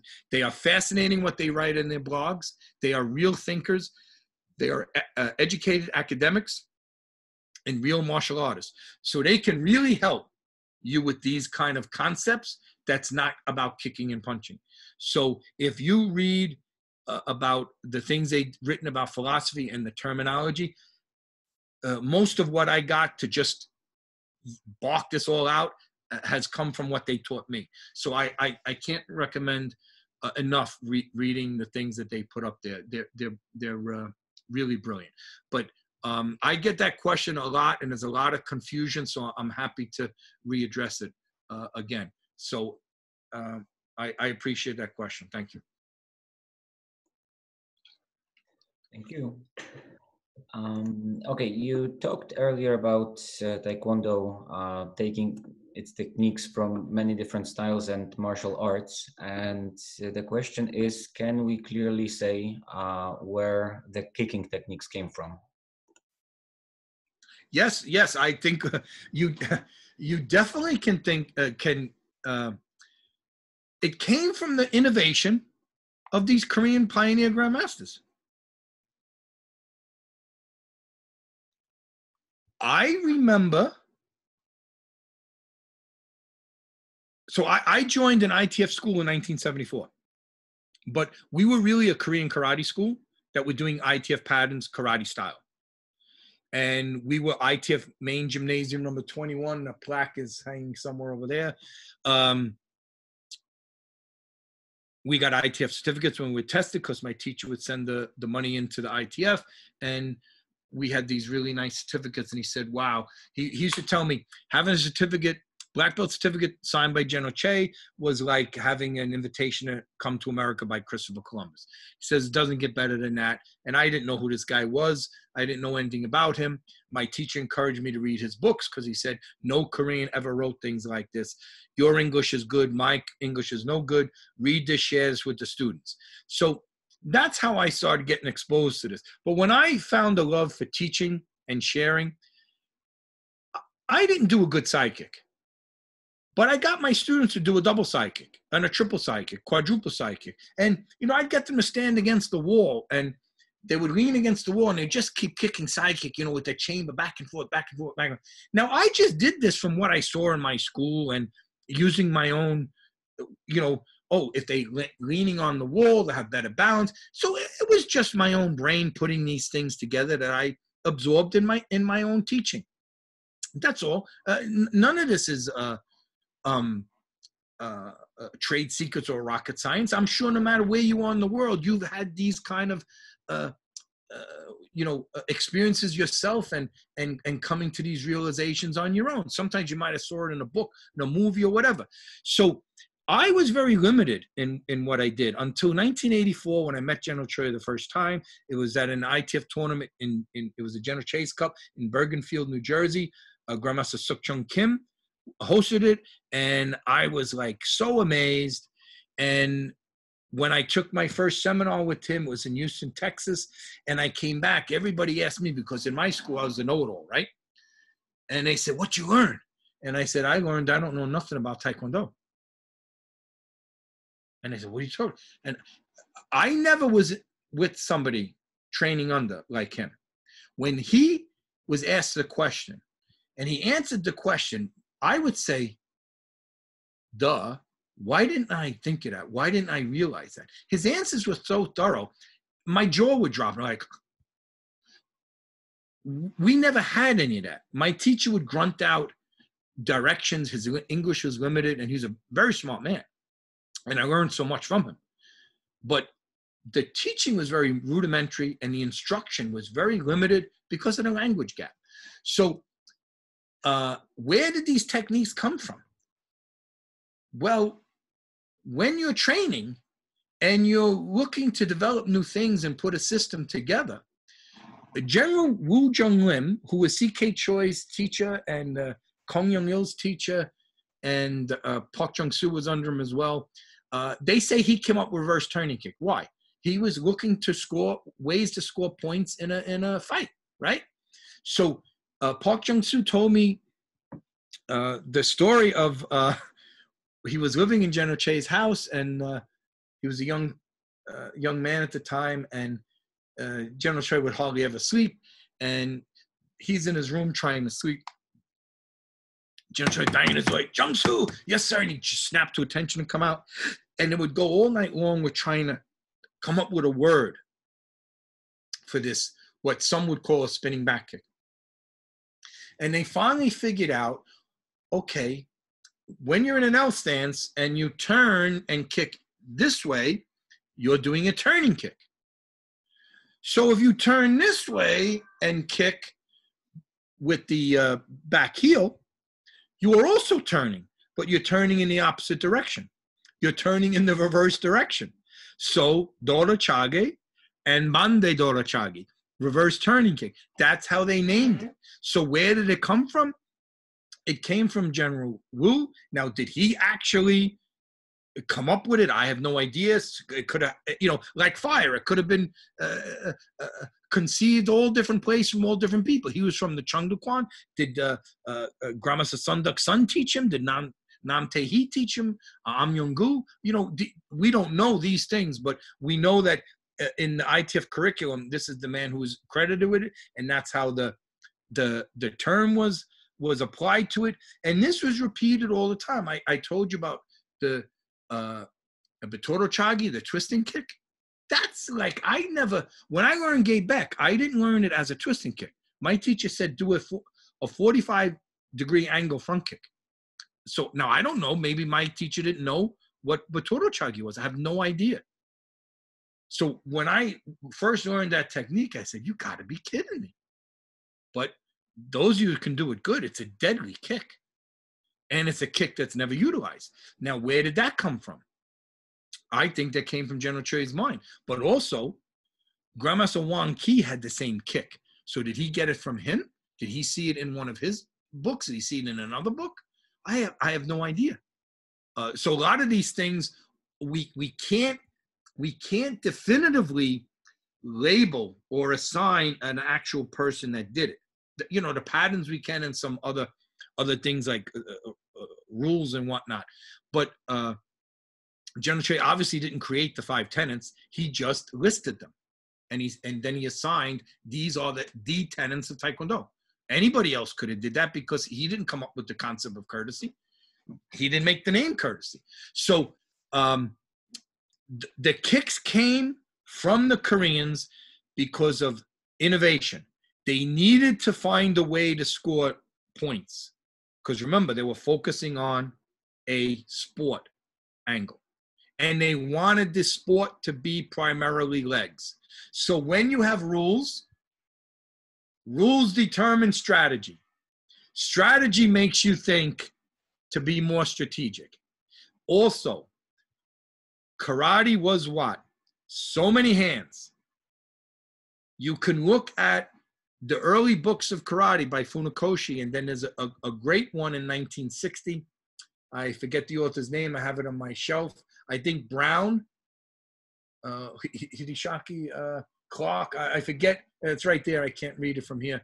But that book, if you look at that book, the 1960 book, it is almost, the 1965 book of General Che is almost a direct copy of that. I mean a direct copy. Put it on the Xerox machine and make a copy. I'm talking plagiarism. I'm talking almost direct copy. Now, it's not a direct copy because there's a lot of things in there that are not there. But you can't help, even the way the photos are laid out. So I have no idea if that was a common printing thing back then. I have no clue. But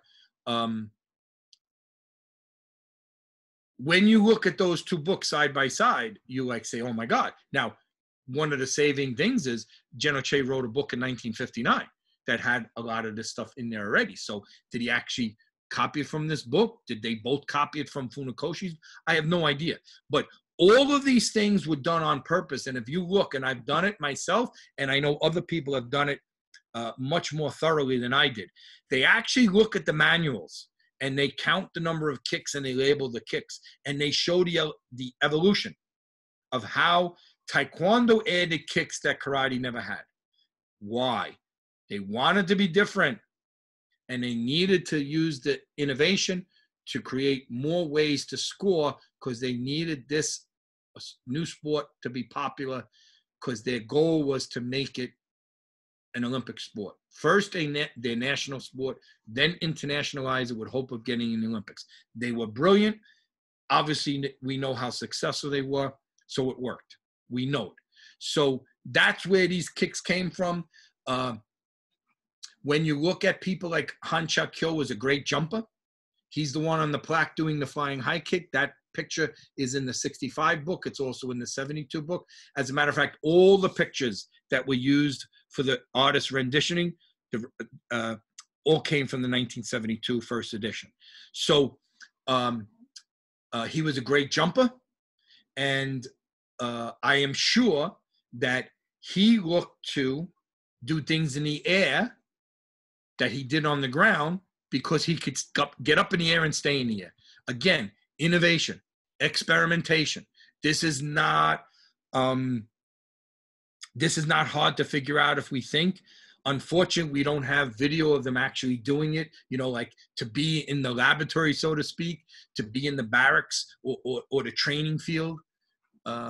You know, where these things were actually playing out in real time. But through the stories, that's, you know, that's how it was done back then. And the second generation, you know, they were rejecting some of the staid traditional restrictions that the first generation leaders like General Che and Lee Won-guk and Wang Ki and so had. And they were looking to experiment, right? doesn't the subsequent generations always look to branch out and push the limits, so to speak? So that's where I believe those it's obvious those kicking techniques came from. Okay, thank you. We have a broad question for you. Would you tell something about the history of Taekwondo in Malaysia? For example, patterns created there, the second home of Taekwondo, the generation of instructors, students involved, such grandmasters as Lau Kun Lin or Sabri. Could you say something about that? Sure. Okay, so Malaysia, General Choi called the second home of Taekwondo. Why? He lived there as ambassador on official assignment. So detractors that look to attack almost anything and everything that General Choi did somehow try to poo-poo that these Taekwondo patterns he developed are not really Korean because he developed them in Malaysia. Well, I think that's silly. Anybody that knows anything about embassies, an embassy is official soil of Korea. The Korean embassy in Malaysia, Kuala Lumpur, is official sovereign territory of Korea. So that's not just Korea, that's every embassy around the world. We all know about diplomatic immunity and we know about diplomatic passports. I'm in New York City. We don't let people into the United States from certain countries, but you know what? People on diplomatic passports coming to the UN in New York City on UN business, they are allowed into this country and have a 25-mile radius to conduct UN business, and we cannot stop them. So that is, the United Nations has their own police department, their own security force. It's its own separate being. It's just located in New York City. It's also located in Switzerland. So General Choi goes to Malaysia towards the end of '62, and he establishes the Korean embassy there. While he's there, he comes up with the idea, how do I promote Korea? How do I promote Korea? I am the Korean ambassador. Embassies have the role of promoting their home country. They usually have cultural affairs people assigned there, and they network with local groups and do all kinds of things. When the ITIF hosted the World Championship in Ireland, I went to the Korean embassy in Dublin. I tried to get them to sponsor and support and set up a table, but it was terrible because the politics interfered with that as well. Because when the cultural attaché that was there loved the idea, this is great, I can't believe this is happening, she was all gung-ho. I met with her at the embassy itself, and then all of a sudden she checked with her superiors and it came back, this is ITF Taekwondo. This is not Olympic Taekwondo. It's not the Taekwondo from South Korea. It's Communist Taekwondo from North Korea.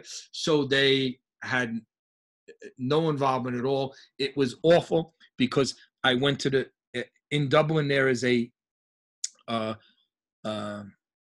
several Korean restaurants. There are a significant group of young Koreans that go there for education system, because the education system is very good. And it's in English. So they have a Korean expatriate community. I know one of the leaders there. She has a restaurant right up Parnell Street, right behind the statue there.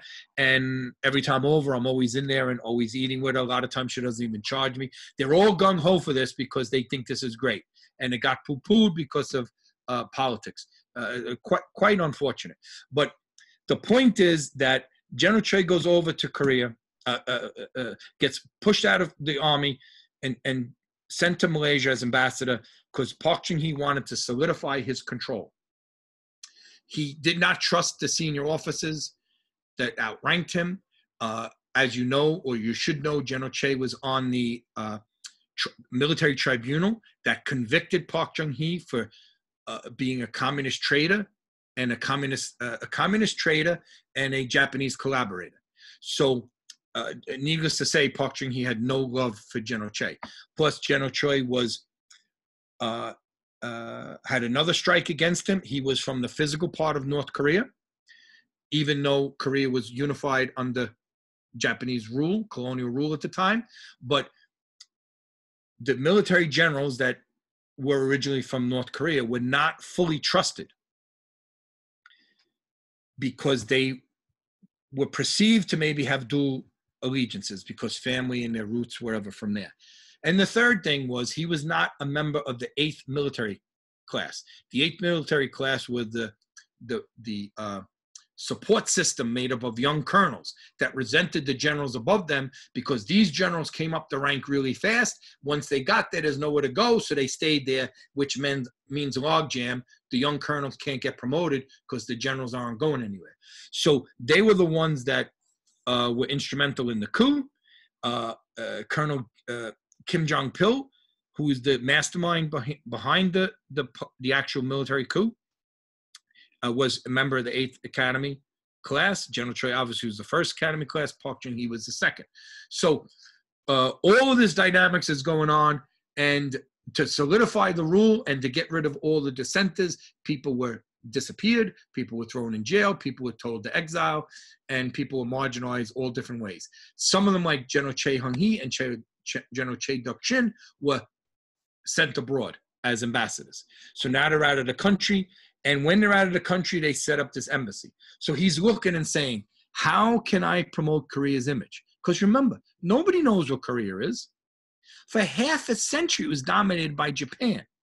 In the Olympics in 1936, 2 Koreans placed first and second in the marathon. Oh, first and second or first and third, I forget. But they won the gold medal, and they either won a silver or a bronze. And guess whose flag was raised? Not Korea's flag. The rising sun of Japan. So you have to understand how much hatred there was and how much resentment. And now nobody knows what Korea is. It's a very poor country. They don't really have anything to promote themselves. So General Choi, award-winning calligraphy artist, says, oh, Malaysia. Malaysia is packed with who? Ethnic Chinese. What is General Choi? Award-winning calligraphy. So he writes, he does a whole bunch of calligraphy, and he announces in the press that at the Korean embassy, there will be a calligraphy display. So the press comes to cover the event. People are looking, they see all the things, like honor, father, teacher, king is one, right? All these things that are written, these great Chinese classical axioms, tidbits of wisdom, and they're all, oh, this is great. Now they come down and they see in Chinese written, Taekwondo, and they're looking and saying, Taekwondo, what is that? So General Choi says, oh, that's the Korean martial art. So what do you mean martial art? We have martial art here in Malaysia. He says, yeah, this is the Korean one. What is it? So this now gets written up in the paper. And a young man named Lau Kun-lin was a black belt in judo at the time, reads this in the paper. And he calls up the embassy. And General Choi gets on the phone and goes, hey, I seen Korean martial art. I like to learn it. I'm a black belt in judo. He says, oh, come down. He come down to the embassy. So Lau Kun-lin comes down to the embassy, and the embassy is actually the first dojang in Malaysia teaching Taekwondo. Maybe the first one in the world, because remember, people around the world teaching, but they're not teaching under the Taekwondo name. So this literally could be, the embassy could be the first Taekwondo dojang in the world.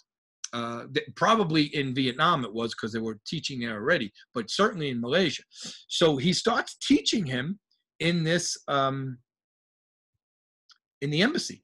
And I interviewed Lau Kun-lin, wonderful man, at his house in Kuala Lumpur, and with his family, and would tell, and his students, they would tell the story, he'd get on his motorcycle and go there, and it extended his day because now he's going to go to the embassy and train Taekwondo.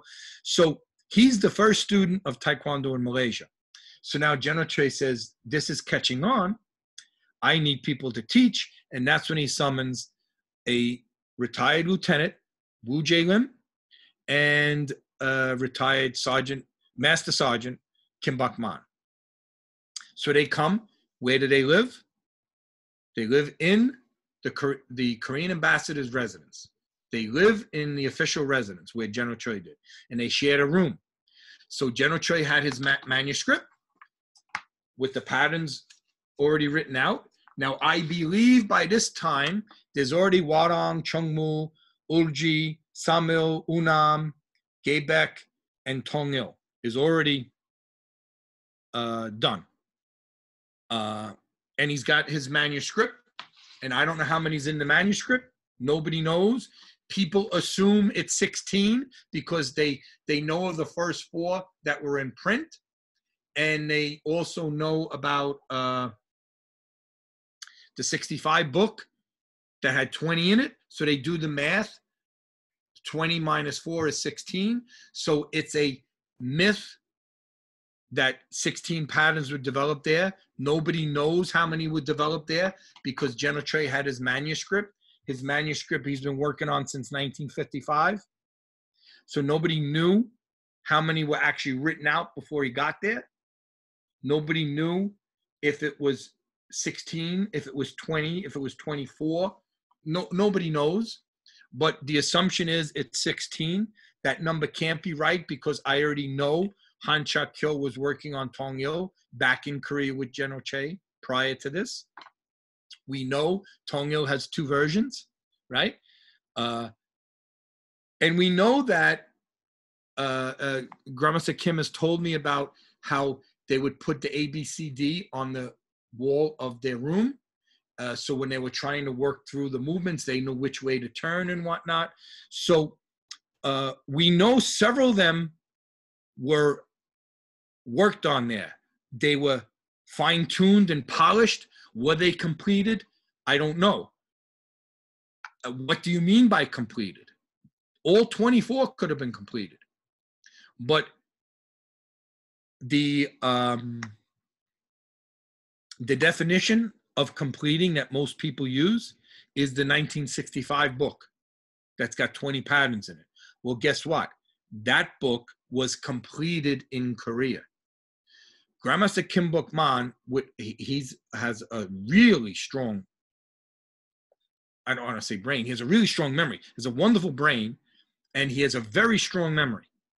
And he would say, like General Choi would call him up and say, ask him something, and he would say, check page 93 or something, you know? I mean, so he literally put the book together. And who wrote the book is General Choi because of his English, and Grandmaster Kim told me that, plus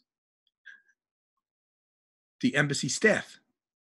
The embassy staff he utilized, they're supposed to be doing,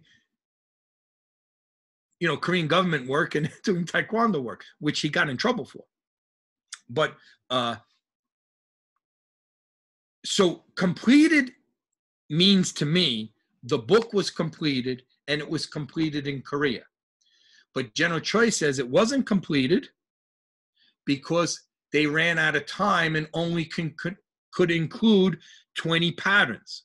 What does that mean? It means what it means. There was more than 20 patterns ready to go, but they ran out of time to print the book. Why did they run out of time? In the fall of 1965, General Choi got sponsorship by the Korean government to travel around the world to introduce Taekwondo, to do a series of demonstrations in Cairo, in Italy, in France. I mean, they went all over the place, starting in Malaysia, by the way, or finishing Malaysia. I forget what leg of the journey. But this all is going on in Malaysia, but now they're back in Korea.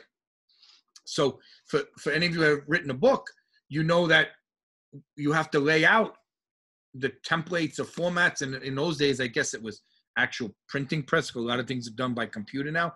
You know, I really have no idea. That's not my area of expertise. But they needed to take the pictures, have the foot things placed in there, and the arrows with the dotted lines and the diagram and the text and whatnot. And they simply ran out of time. So in the manuscript in Malaysia, did he write it there? Did he bring it there? Did he finish it there? All we know is the book was completed in Korea, and they only had time to put in 20 patterns. So forget about 16, throw it out the window. This was something I floated as I was thinking out loud with people around the world and on the internet in trying to piece together what was going on. So please don't say there were 16 patterns developed in Malaysia. Nobody knows that. It's not based on anything that's solid. It was a parameter we threw out there to get some kind of framework, some kind of starting point from what we were doing. So Malaysia became very, very important.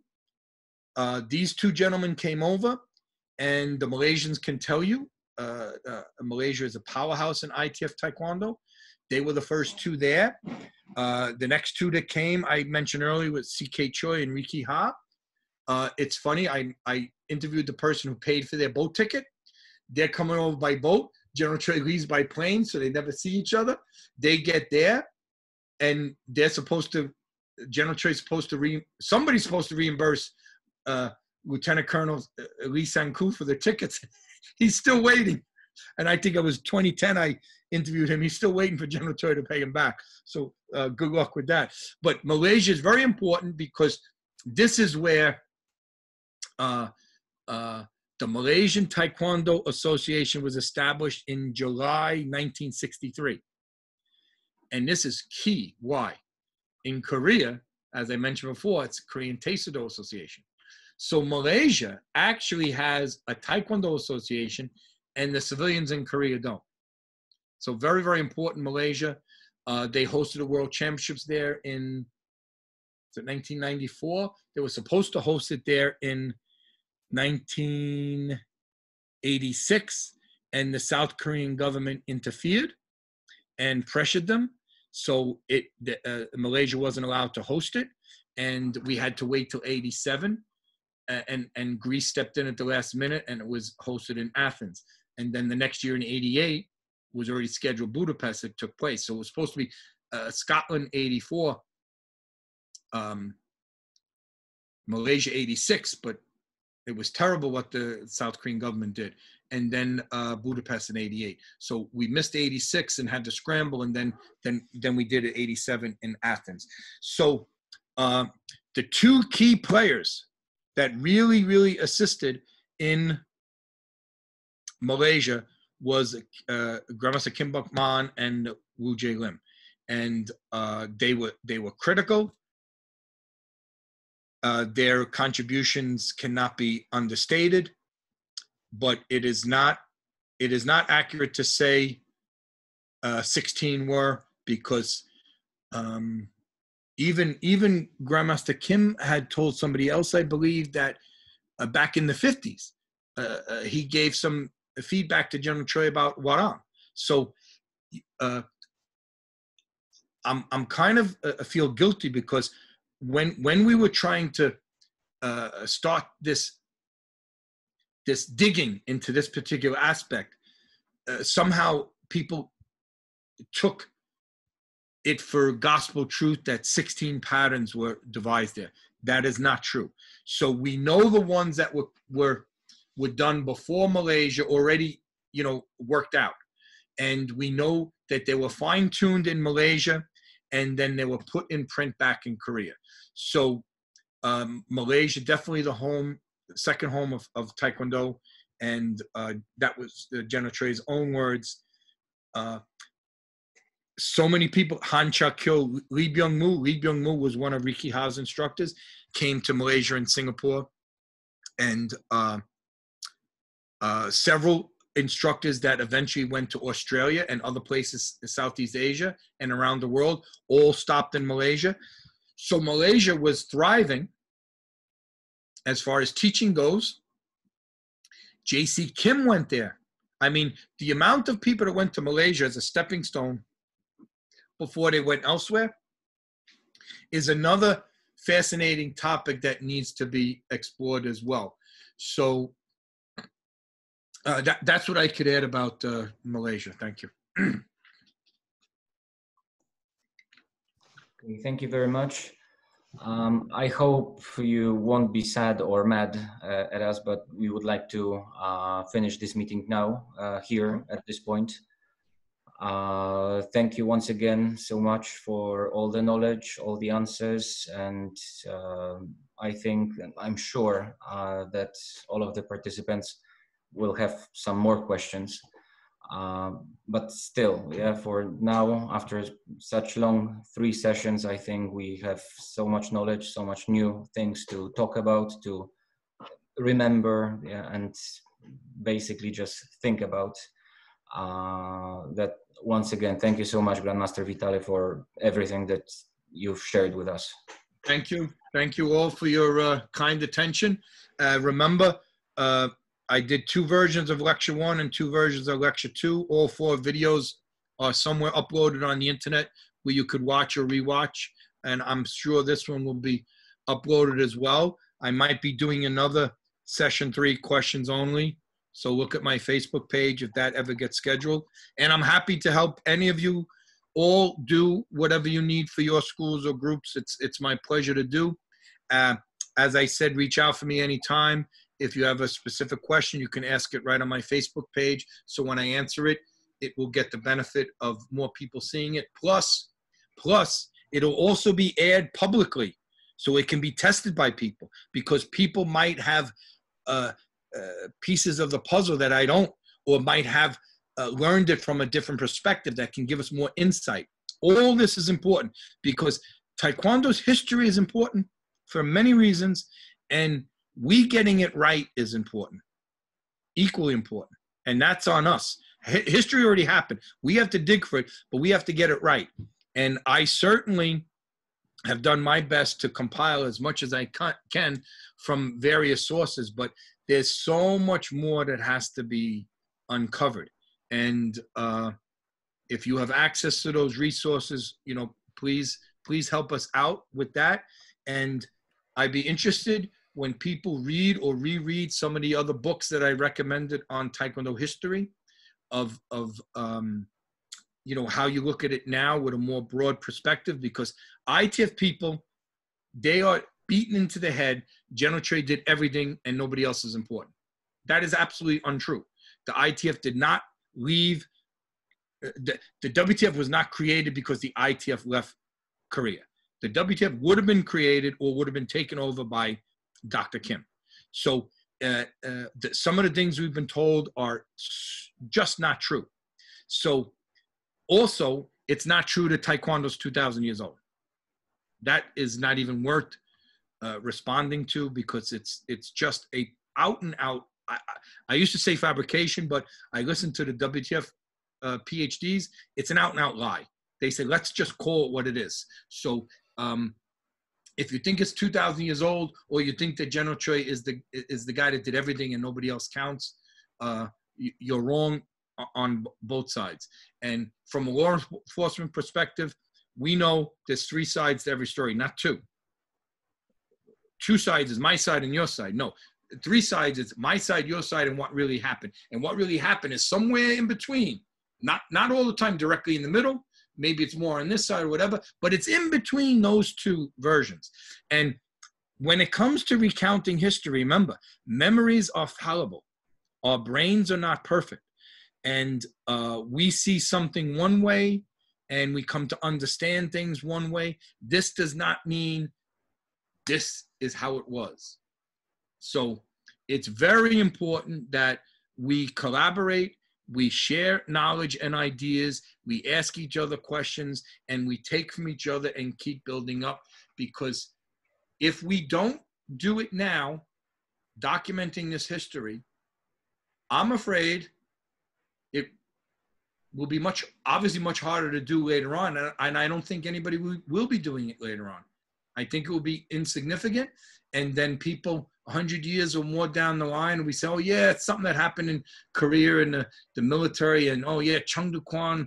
And yeah, we heard about that, but they won't know these things. And that's a shame, because my life is better because of my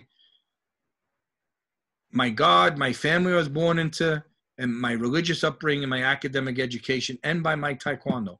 So my teacher, Kim Kwang-sung, he impacted me, as I am sure all of your teachers, whether they were Korean or they were from the country you lived or they were a transplant from somewhere else, we know how our lives were impacted. We hope to impact our students' lives. And martial arts, lineage, and heritage is important. It is important who your father is. It is important who your mother is. It is important who their parents were. It is who you are. So you as a martial artist is a direct result of the people you trained under. You should honor them by telling their story. And if we don't tell the story, who will? Who will? So we have a lot more work to do. And as I said, any questions, reach out for me at any time. If I can help you in any way, I will do that. I travel the world extensively. I don't take any money for doing what I do. So if I'm around or you want to invite me over, you don't have to pay me anything. I just love to share. It gives me a great deal of satisfaction. It makes an old man feel somewhat worthy or appreciated by people. So you don't know what this has meant to me. I can never really repay you guys for giving me this opportunity. So I really thank you. So with that, I'm going to just sign off, say thank you very much. I can only second what you said, sir. Thank you again for 3 fantastic sessions. I also ask all of you if you can contribute to Grandmaster Vitale's work. Just do it. I noticed there you still have some questions or some suggestions. Use the Facebook. Write it down. We can discuss it. We can discuss there. We don't have to spend more hours, even if they're really worthy. But we can spend several hours more listening and discussing things, and we can also discuss things on Facebook. From our side, we can still, if any of you needs any help regarding the history of East or Central European Taekwondo, we are here to help, both from ITF and WTF sides. Thank you for being with us, to Grandmaster Vitale, to all of you, and see you somewhere in Taekwondo world. Stay safe, keep kicking, all the best, and thanks again, Greg, for doing a great job with questions and answer. Thank you very much. And I will try to put the whole recording online as soon as possible. Thanks, sir. Thank you. Thank you. Thank you, Grandmaster Vitale. Okay, now, you guys soon. Thank you, Grandmaster Vitale. Thank you. Thank you. Thank you. Thank you. See you now. Thanks very much. Bye-bye. Thanks ever so much. Bye. Thank you. Thank you. Take care. Thank you for another great discussion. I think you need a part 4, to be honest. Too many questions, too much information. Who knows? maybe one day. Thanks, Stuart. Nice seeing you here. Have a good day. Take care. Bye-bye. Okay, bye.